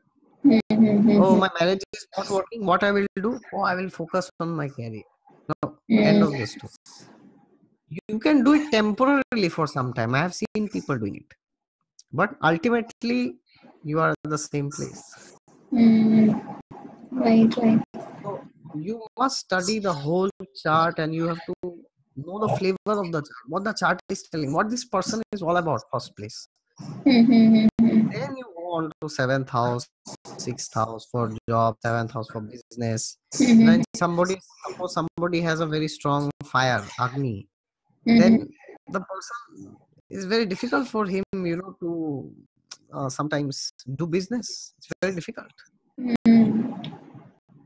So that person could be an entrepreneur, or maybe a politician or something like that, or maybe they can work under somebody. But you tell them, go and negotiate with this, dealers and agents, they will talk, and they're like, oh, I can't do all this. So that's what very interesting it is, that you will see planets in certain houses giving different results. For example, you will see somebody has Venus in the 10th house, and that person is least interested into stuff related to Venus. Why is that? Because the chart is not supporting that energy. So if somebody has Venus in 10th, you blindly suggest them, oh, do career related to Venus, Oh, you have had it. Then you have ruined the life of the rest of eternity. Right. So always follow the steps. First, check the ascendant, lord of the ascendant, check sun, check moon, check planets that are in the Kendra, check the planets which are in trine. Then you go to that 7th house, then you go to 10th house, then you go to 8th house, 11th house, then you go to 6th house for job, 7th house for business. And then you will know the resolution of the Nakshatras. So that is why it is a very difficult task to figure out. Right. People don't know this. People think, okay, my 10th lord is in the 3rd house, I will take up writing as a career. No, it doesn't work like that. I have seen people with 10th Lord in the third. Sportsmen I have seen. I have seen politicians, 10th Lord in the third. You may be wondering what has third house to do with 10th house. So that's very interesting to see how the planets, how they change the results, how they alter. So that is how you must see the whole chart, and then at the end you see which area he's wanting to talk on. Right. Like for example, I have seen somebody has a very prominent 6. So then they always generally I have seen they have so many breaks in relationships. And because of that, they feel that maybe there's no use of getting married. I always have these breakups. And now that person may ask you that when will I get a promotion in my career? But he is not actually asking about career. He is just trying to somehow fit in that void, of unhappy relationships which he has by getting some external success in the career. But you may not tell the client like that, but you need to identify why he is talking like that. Because then you will know how to help the person. And 90% of the times, people will not admit their weaknesses. 99% of the time, rarely you will find somebody who will honestly come and say, actually, sir, this happened in my life, so I am like this. They will always try to cover up the shortcomings and the weaknesses, but it is your duty to identify from where the problem is coming again. Right. Because whenever somebody is coming to you, he's in some trouble, right? So a healthy person will never go to a doctor. So you have to know the problem. Then you have to see, suppose there is a problem in the 4th house, the person doesn't feel happy, irrespective of externals. And then suppose the person is saying that, oh sir, my marriage is not working, should I take a divorce? Something like that. People will ask you questions like this. Now you may be thinking, oh, the 7th house is bad or it's afflicted. That is why he's wanting a divorce. No, that's not the reason. Then you have to tell him that even if you take a divorce and marry again, unless the 4th house is not good, you will again want a divorce from somebody else. So then you have to say, should you take a divorce or should you not?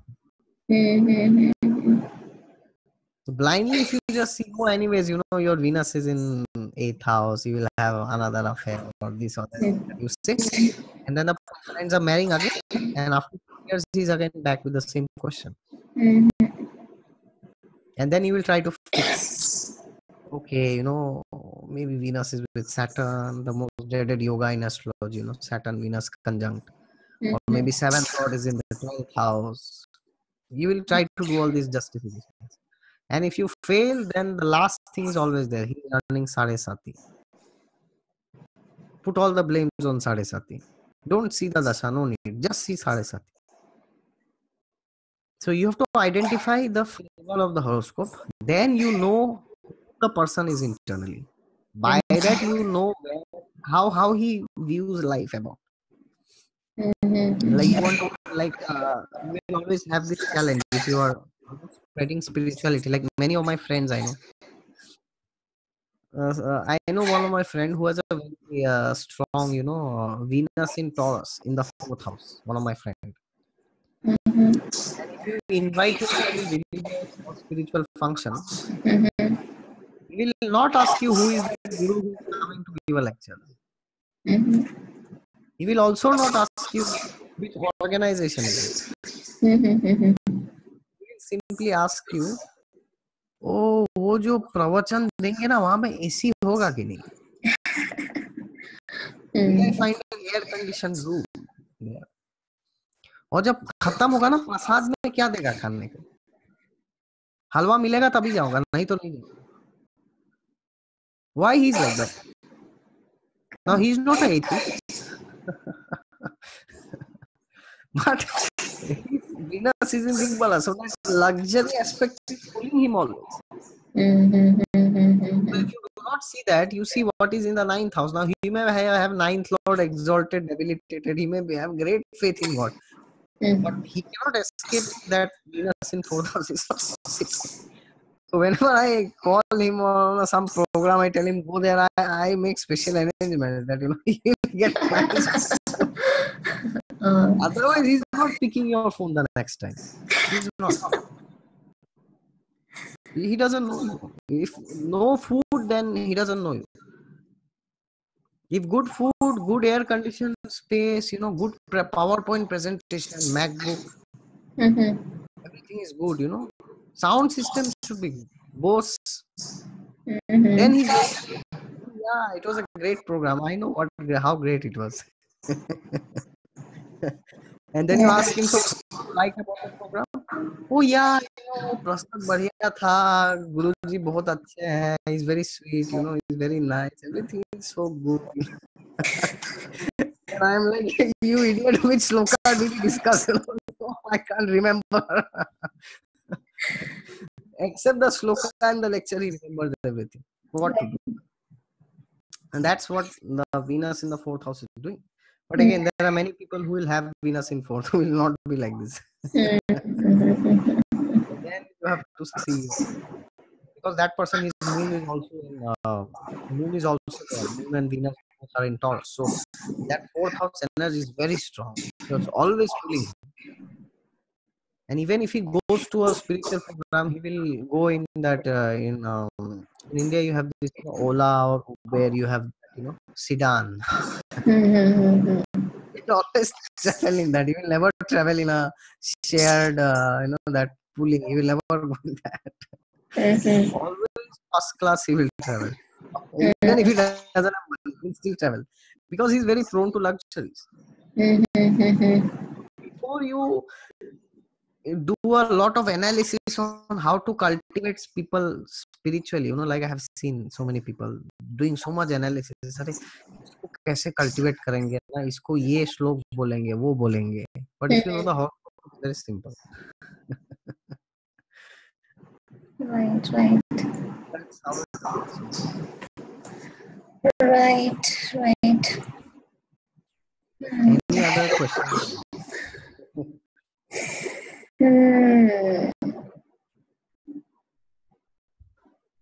Nakshatras are pending. Yes, the nakshatras will tell you exactly what it is happening. Like I said, for example, this person had Venus in Taurus, I said.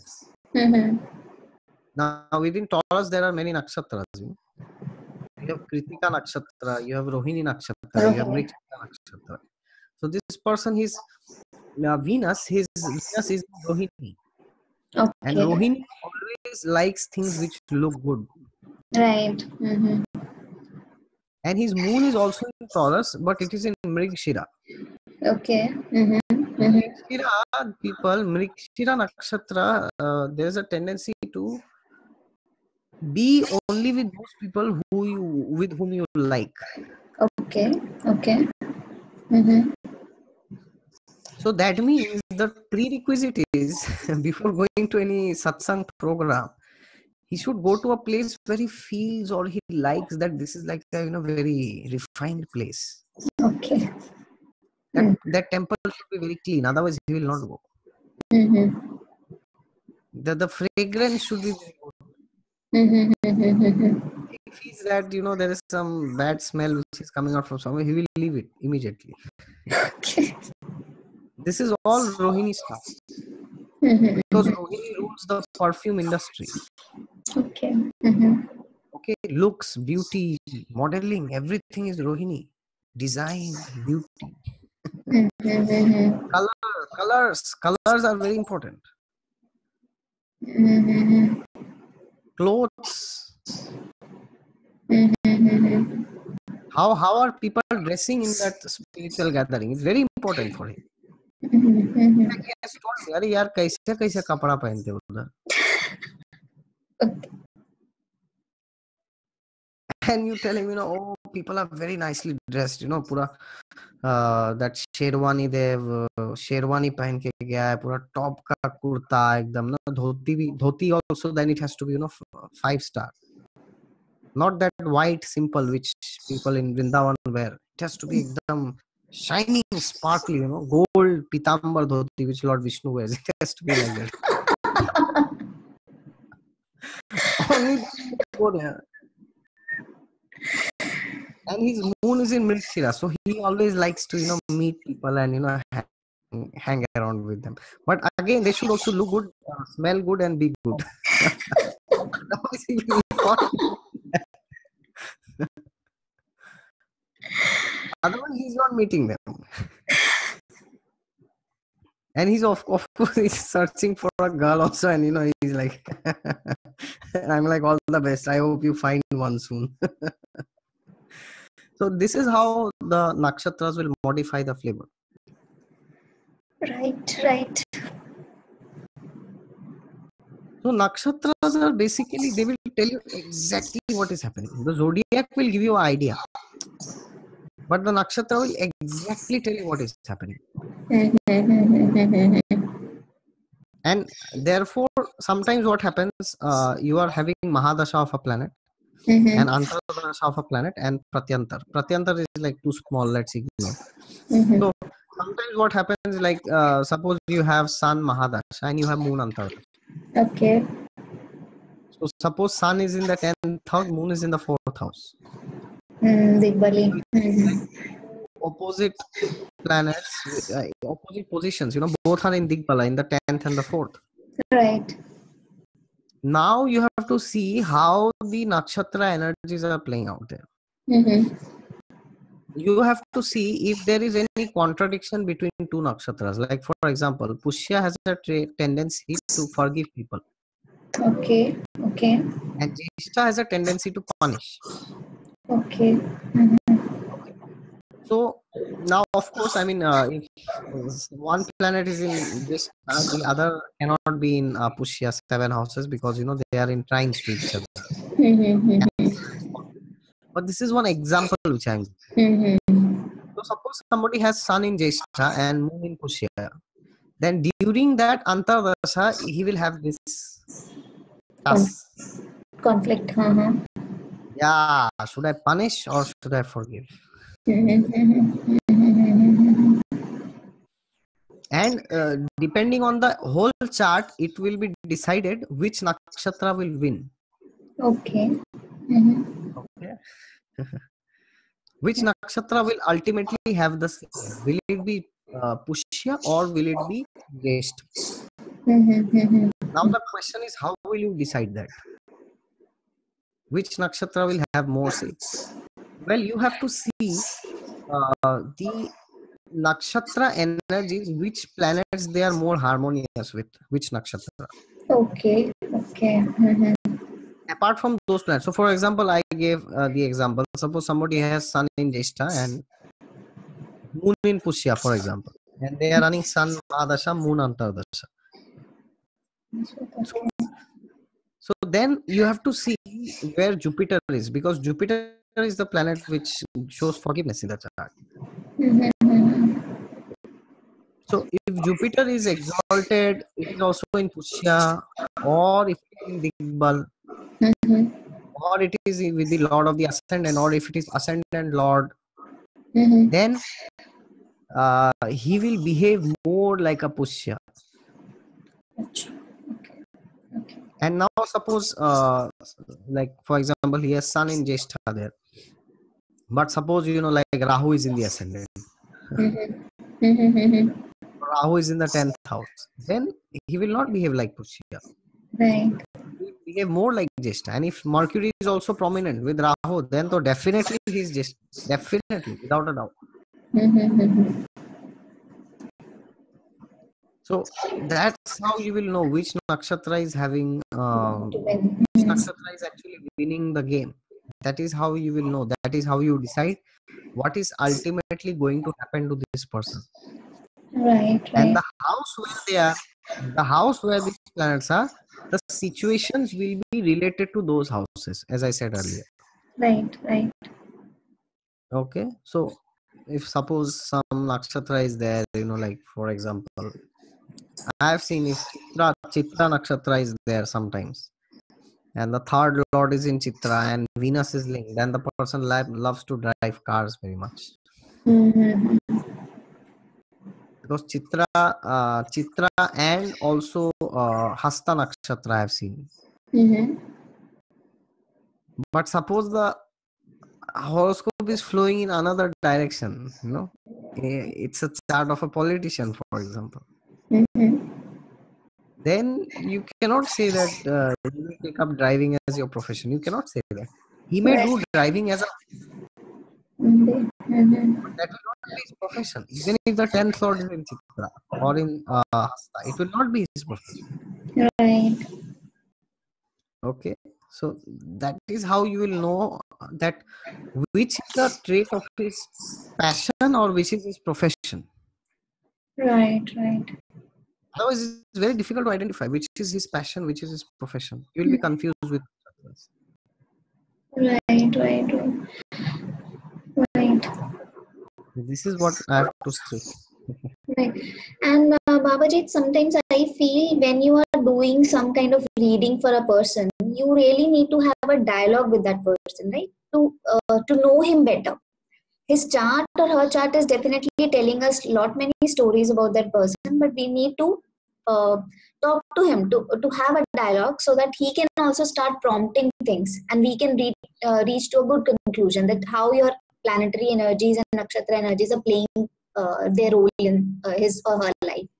Am I right or wrong? We cannot do a single. Yeah, I already made a video on 10 tips to get a good reading from an astrologer. In that, I already said that you should behave like a normal human being.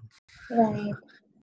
Like for example, when you go to a doctor, you are least knowledgeable of what he's speaking. He's seeing some number or diabetes is more less, some fasting, PP, this, that. I don't know what he sees. But so we behave like normal people. He says, go and take this tablet, we are fine. But when we go to astrologers, we are always like, oh, but my Sade Sat is going on, what will happen? This will happen. That's what I tell people. If you are so knowledgeable, then you should not need to go to an astrologer. Right. So the very fact you are going, and that's the problem with YouTube. There's so much misinformation, and the same digested material is there again and again. Right. But the problem is people think that's the truth. Right. Exactly. Like, for example, there was one person who said, oh, my daughter is recently born. She has moved Sagittarius. So how is her future going to be like? So do you think it is possible to answer that question? Just by knowing that moon is in Sagittarius, my God. It's like saying, it is like saying tomorrow a baby is born in London. How will be his future? Anything it could be. He may be the next king or queen or prince, or he may be a criminal, or he may be a great saint. Anything can happen. So if we want to learn astrology, we need to do it properly by enrolling ourselves into some courses under some senior astrologer, under his guidance, his or her guidance, and we should do it systematically, not just by seeing digested material in that will lead us anywhere. And that's what happens when I talk to clients. They will have a long list of technical questions. Like for example, oh, my 10th lord and 6th lord are in Parivartan aspected by Jupiter. What will happen? So what I tell my clients is that forget that astrology. Just ask normal questions. What do you want in life? You want a good married life, a good career, and good health. That's what you want, right? Nothing else. Unless you want something else.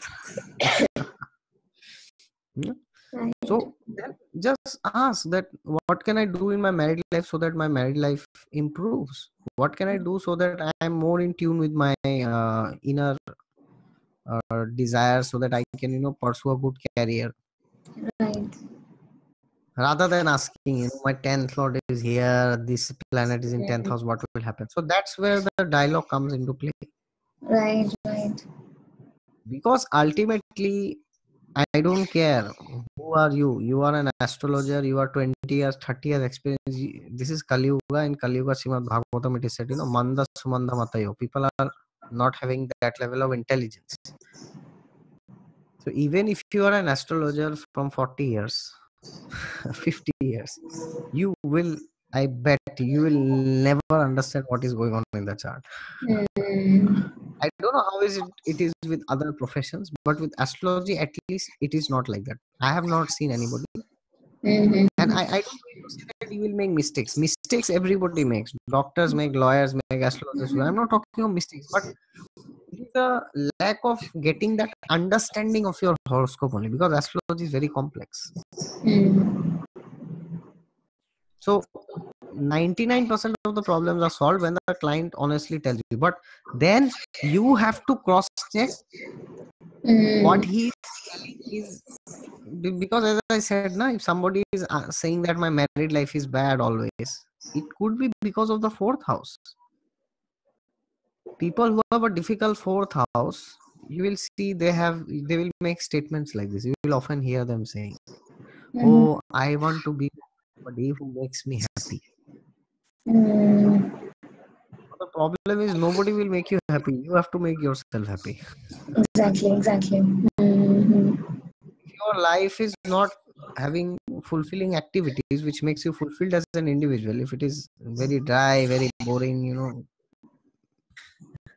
it's not going to work. Right. A partner will not solve the problems. So that is why it's very important to see it holistically using nakshatras. And the nakshatras will tell you, okay, maybe the person is not happy. That's fine. But why the person is not happy? Right. That the nakshatra will tell you. Where the nakshatra of the 4th lord is very important. Okay. The nakshatra of the 4th lord will tell you how you perceive happiness in this world. So, like for example, I was telling that Venus and Moon in Taurus, that my friend. Now Taurus is lorded by Venus. So Venus is the 4th lord. So 4th lord is in Rohini. So anything which does not look good, which does not feel good, is not good. Okay. It doesn't matter who you are. You are Donald Trump, but you didn't shave up that day. You're not a good person. I don't like you. I don't care who you are. So that's what the definition of happiness is. The 4th house is very important. Right. And sometimes I've seen people neglecting the 4th house very much. And the 7th house nakshatra is also very important. The 7th lord, that will tell you, what is your inherent disposition towards relationships? How do you perceive relationships? Or why do you think is a relationship important? Correct. Why do you think relationship is important? Or why do you think it is not important? There's some people who will say, I don't want to get married. That's there in the 7th house. Why do you think you should not get married? What's the reason? Right. What is that which is under threat if you get married? ऐसा क्या हो जाएगा आपके life में? Or why do you want to get married? What do you think that if you do not get married, what is that which you will not have in life? Right. That the 7th house will tell you. The 7th lord will tell you, because that will directly aspect the ascendant. So what is that inside you which you feel is under threat if I marry or I don't marry? Your kingdom is under threat. What is that? That the nakshatra of the 7th lord will tell. Right, exactly. Like I said, 7th lord is in Shravan and it's afflicted. Then people have this complaint that, their spouse has this complaint. Oh, he says things he doesn't do. He just says it in the air and it's over. Exactly. Or maybe your spouse could be like that if it's linked with the Upapada. Mm-hmm. If it is well placed, it will be the opposite. Whatever you say, you will do it. You will fulfill your promises, like Bali Maharaj did. And Shukracharya was not happy with that. So that means you might have to marry somebody who your family doesn't want. I've seen Shravan Nakshatra playing out with the 7th house. And I have seen planets like Pushya Nakshatra also playing out with the 7th house. Okay. These people, there's this saying, you should enlighten others, but not by burning your own house. I will burn myself so that I can give light to others. Charity begins at home, so it doesn't work like that. So if Pushya is linked with the 7th house, and the person is a bit irresponsible, provided, because Pushya is linked with the 7th house can be extraordinary. I've seen. Although they say that Pushya is not good for marriage, I agree with that. But I have seen if Pushya is linked in a good way, it can be extraordinary for your man. I mean, Brihaspati had accepted Tara and Mercury, Buddha. What else do you need in life? But yeah, if it is linked in a negative way, then your spouse could be very irresponsible. Okay. So that's also very important. You have to know which story of the nakshatra, which flavor is coming out in a prominent way. Okay. Because the nakshatras will have so many stories, you'll get confused. So you have to know which story is exactly happening in my case. Right. And is that happening in a good way or a bad way? Like, for example, they say Jeshta is a difficult nakshatra, but for competition it is very good. So it's not a bad nakshatra. You are planning to give some competitive exam or something like that, it's very good. Right. That is because that the good part of that nakshatra is coming out. Correct. But trying to pull others down, trying to steal the things of others. Right. That is right.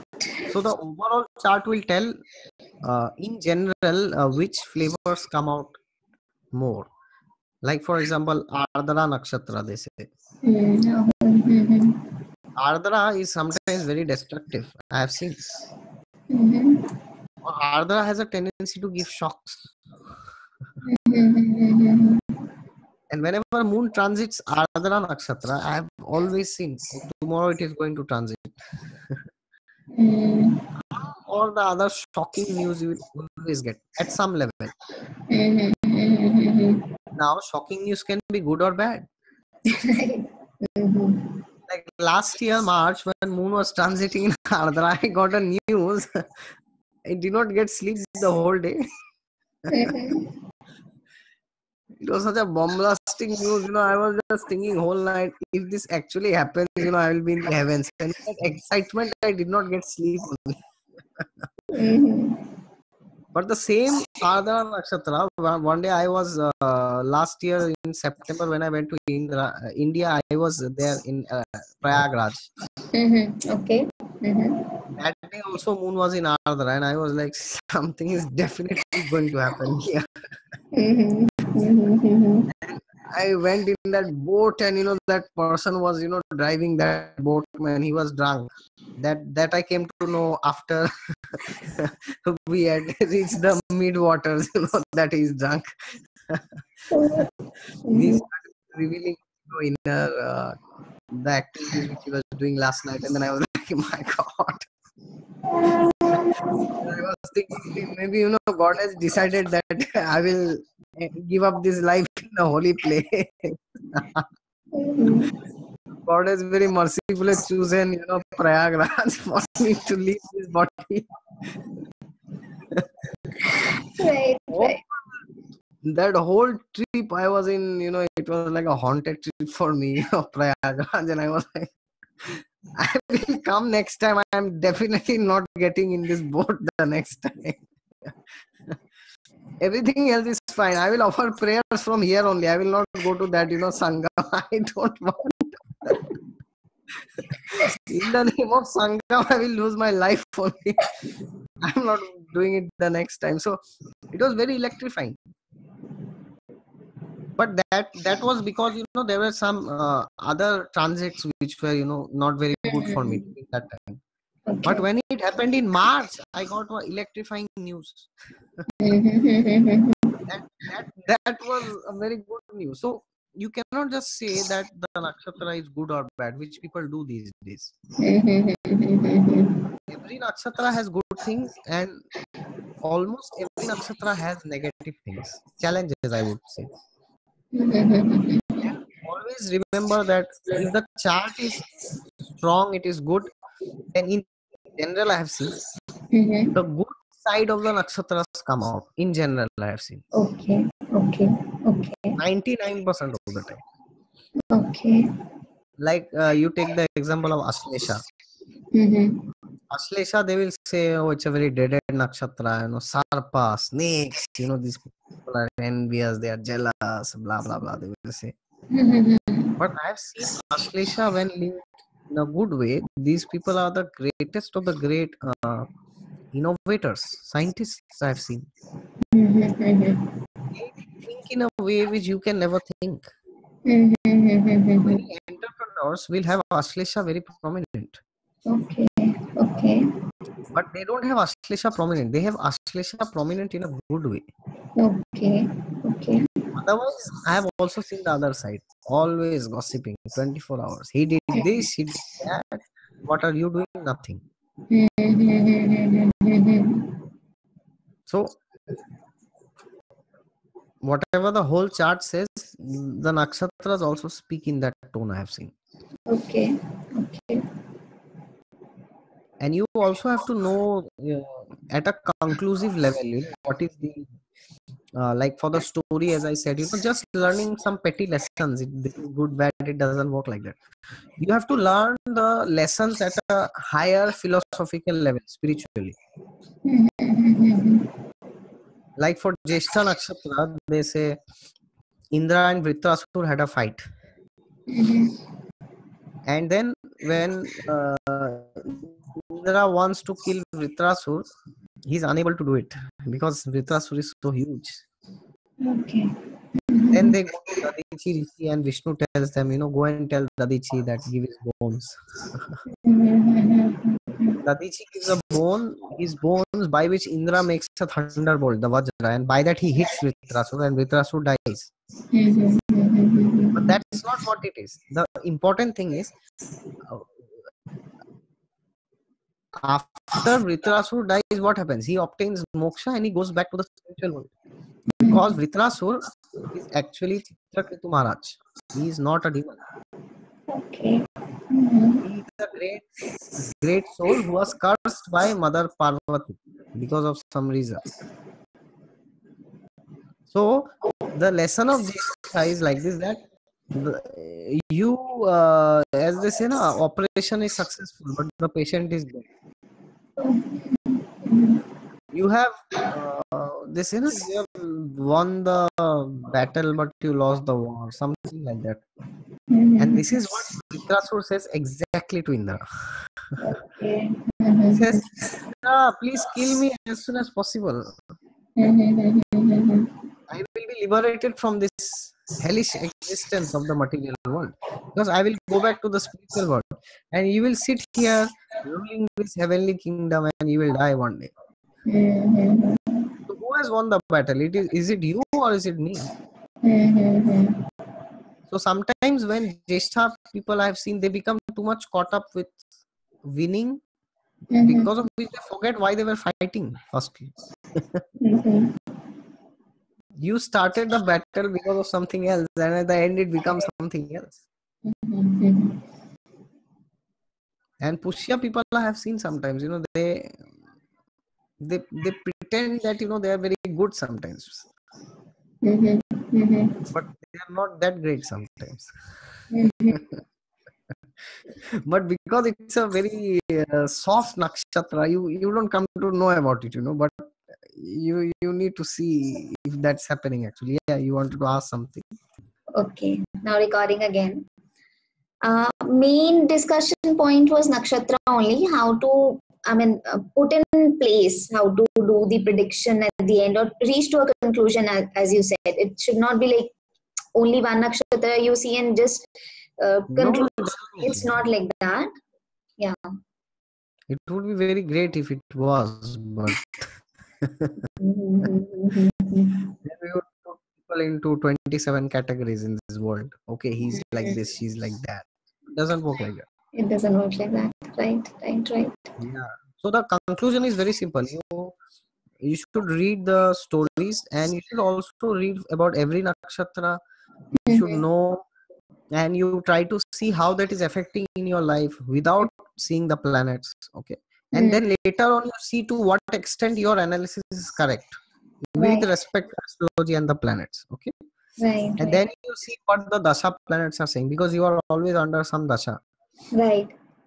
The dasha planets are saying in the tone of the horoscope, or they are kind of opposing. Mm-hmm. Mm-hmm. That will help you identify where the problem is coming from. Mm-hmm. Mm-hmm. They will show internal conflicts, like people ask na, oh, I don't want to do job, I want to do business, what should I do, that is an internal conflict between them, their own self. Right, right, right. Now because of that, what happens, if they don't want to do job, then they are doing job, they are doing it half-heartedly. Mm. Mm. Yes. And they want to do business, but suppose there is some planet which is saying, no, no, I'll pull you towards job. Okay. Then what will happen? Your friends, family, they will say, oh, how can you take risk now? You are old, you have responsibility, don't do business, continue your job. So there Mm-hmm. you see where the problem is coming from. Mm-hmm. Now you know where the problem is. So then you suggest accordingly. Then you can suggest remedies for planets, for the nakshatras. Blindly you cannot just suggest remedies. Seventh Lord is here, so do this mantra. It doesn't work like that. Mm-hmm. And you must see the nakshatras. Right, right, Very important. right, right, exactly. And that is why I spoke about the Vedas and the Upanishads Mm-hmm. earlier, because they will, so you will know if a particular nakshatra story is linked to the Vedas, what is the aim of that nakshatra. Right, right. Okay? Mm-hmm. It is material prosperity, material stuff. And Mm-hmm. if it is linked with the Upanishads, It is. like for example, Jyeshtha nakshatra, the conclusion is there in the Srimad Bhagavatam. That Mm-hmm. Jyeshtha went back to the spiritual Lord. That's like the highest conclusion. Mm-hmm. That's one example. You have to know from where it is coming, and then you have to know why it is coming from there, why not from there. Right. Okay. Mm-hmm. Then you will know what is the ultimate lesson of the nakshatra. Just the knowing the stories will not help you much. Okay, okay, okay. You have to have a holistic picture of the scriptures. That is very important. Right. And then you maybe, hopefully, you know one day what is happening. Hopefully. Yeah. Mm. That's the summary and that's the conclusion. Right, right. Okay. Anything else? That's it, Babaji. I just wanted to connect with you once and wanted to talk on nakshatras because this is really an elaborate chapter. Many books on this, many videos on this, but getting to hear from you is given me a different thing. This Vedas thing and Upanishad thing, it's a new thing. I've not read in any book so far, and I've not here on the YouTube channel as well because from And you this. will never hear also. Uh-huh. Okay. Right. Stories related to nakshatras, and further it is And related. one more thing I forgot to say, one small thing I forgot to say is, sometimes you will see the same stories are there in two different scriptures, the Okay. same story, but the conclusion is different. Okay. That becomes So for again more example, confusing for a new learner, right? yeah, then it depends what your purpose is. So for example, if you read the Mahabharata, because the Mahabharata talks of dharma, artha, kama, moksha, not too much spirituality at a higher level. Ultimately, it talks about that, but not directly. So the conclusion of the Mahabharata is, that the Pandavas, they went to heaven, and Krishna was also there. They had a good time there. But if you come to Srimad Bhagavatam, which is the highest of the scriptures, conclusion wise, that says the Pandavas, do hell with all this hell and heaven. They didn't go there. They directly went back to Vaikuntha, to the spiritual world. And same is with Bhishma. Now, if you study Mahabharata, who is Bhishma there? He's one of the very prime central characters. He's like a Kshatriya, he's a warrior there. He's a celibate, he's a brahmachari who did not marry. He's a very powerful personality. But if you see the Srimad Bhagavatam, he's totally somebody different. He's one of the 12 Mahajans. He's a great personality. He's one of the authorities of spiritual knowledge. Like Yamaraj, for example, he's like a person in the Vedas and Upanishads. Who is he? One who takes life, right? Yamaraj. But when you read Bhagavatam, he's totally different. He's one of the 12 Mahajans. In fact, he's the one who speaks about the 12 Mahajans. He speaks about 11, and then he says to the Yamadutas, these 11, we are the authority. That means he's including himself also in that. Okay. There, Yamaraj is a totally different person. He has nothing to do with life and death. Right. Okay. Yeah, so you should know the Srimad Bhagavatam. You should read it. That is very, very, very, very, very important, because you will see many stories which you will find in Ramayana, Puran, Mahabharata, Ved, Upanishad, so many places. Also, you will find it in the Srimad Bhagavatam. But the conclusion is different. The story is the same. The conclusion, it makes all the difference. Okay. Like you take the example of Kunti, for example. Kunti in the Mahabharata is who? She's she's a lady who has struggled very much, through all the ups and downs in life. But in the Srimad Bhagavatam, she's somebody else totally. There's no mention of her sons.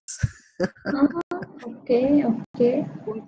Kunti's prayers for Lord Krishna, they are there in the Srimad Bhagavatam. So there she's a greatly elevated spiritual lady. She's giving big prayers to Krishna there. And in the Mahabharata, she's, dealing with all this politics. The same characters will have a different focus in different stories. Right. Sorry, not stories, in the different scriptures, depending on the level. Now, Vyasdev wrote all the scriptures, Ramayana, Mahabharata, everything he wrote, and he was not happy at the end. And he wrote the Srimad Bhagavatam when his Guru Narad Muni came and said, you have done a big mistake. In the Srimad Bhagavatam, you will find the same, some of the existing stories from these earlier books at a much more evolved level. You will find it. Okay. So you must read and you should know the stories from there. Then you know what is the ultimate purpose of the story, not just at a superficial level. Like I got it. take the example of Shravan, Bali Maharaj, what he did. If you read other Vedas, Puranas, you will see, oh, Bali Maharaj, this thing happened and later on he got something and it was nice. But no, Bhagavatam doesn't say like that. In Bhagavatam, Bali is one of the 12 Mahajans. Okay. His grandfather is also a Mahajan, Prahlad Maharaj. Right. And he himself, although he is born in a demoniac family, he's Asura actually, by birth. But he's one of the 12 Mahajans. And later on, what happens? He goes to Sutala planet, which is below the earthly realm, which is an underwater heavenly planet, which is even more beautiful than Indra's heavenly realms. And Vamandev, the avatar of Vishnu, says, I will stay at Sutala as your doorkeeper, as your bodyguard. So that's the lesson, that when you give something to God, Bali Maharaj, what he did, he gave to God whatever he had. He surrendered everything, right? Even if Shukracharya said, don't give, this is Vishnu, he will strip you from everything. He will make you a beggar. Don't give anything. But he still gave. Then later on, he got something which he would have never achieved. So the lesson of Ravan is that by giving to God, you will never lose. Right. You will only gain more. So sometimes people say, oh, I cannot donate 10% of my money. It's too much, So that's the thing, God doesn't see how much you give. He sees how much you keep back. Right. So that ultimate conclusion you will find in the Srimad Bhagavatam. So if somebody wants to know Nakshatras, then they must study the Srimad Bhagavatam. If you do not study the other literatures, it's fine. That's not a big problem. But Okay. you must study. There, all these things are there. Jyeshtha Nakshatra is in detail. 8th canto, 7th canto, 6th canto. It is there. Okay. Otherwise, you just learn Nakshatras, individually. This is this, this is this. You will not understand the holistic picture. Okay. And you will also not understand how one nakshatra translates to the other. After Indra did those wrong things, what happened? How he did penance. That is where Mula Nakshatra comes. Okay. Urvashada, which is after Mula, he was doing tapasya. He got back certain things. Okay. Okay. You will not understand what is all this. You must read the Srimad Bhagavatam. Only then you will understand. Right. Right. So conclusion is just read the Srimad Bhagavatam. That's the conclusion. You will understand. Right. That is all. Too much. Right.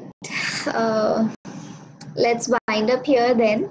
And Babaji, that has given me immense pleasure, recording with you. I mean, definitely. It was never in my dreams that I'll be talking to a person like you. Really. Right. My pleasure. I'm very happy that you told that you want my video to be the first video in the channel. So Right. Okay, let's see okay, how this journey goes ahead. I will stop the recording then.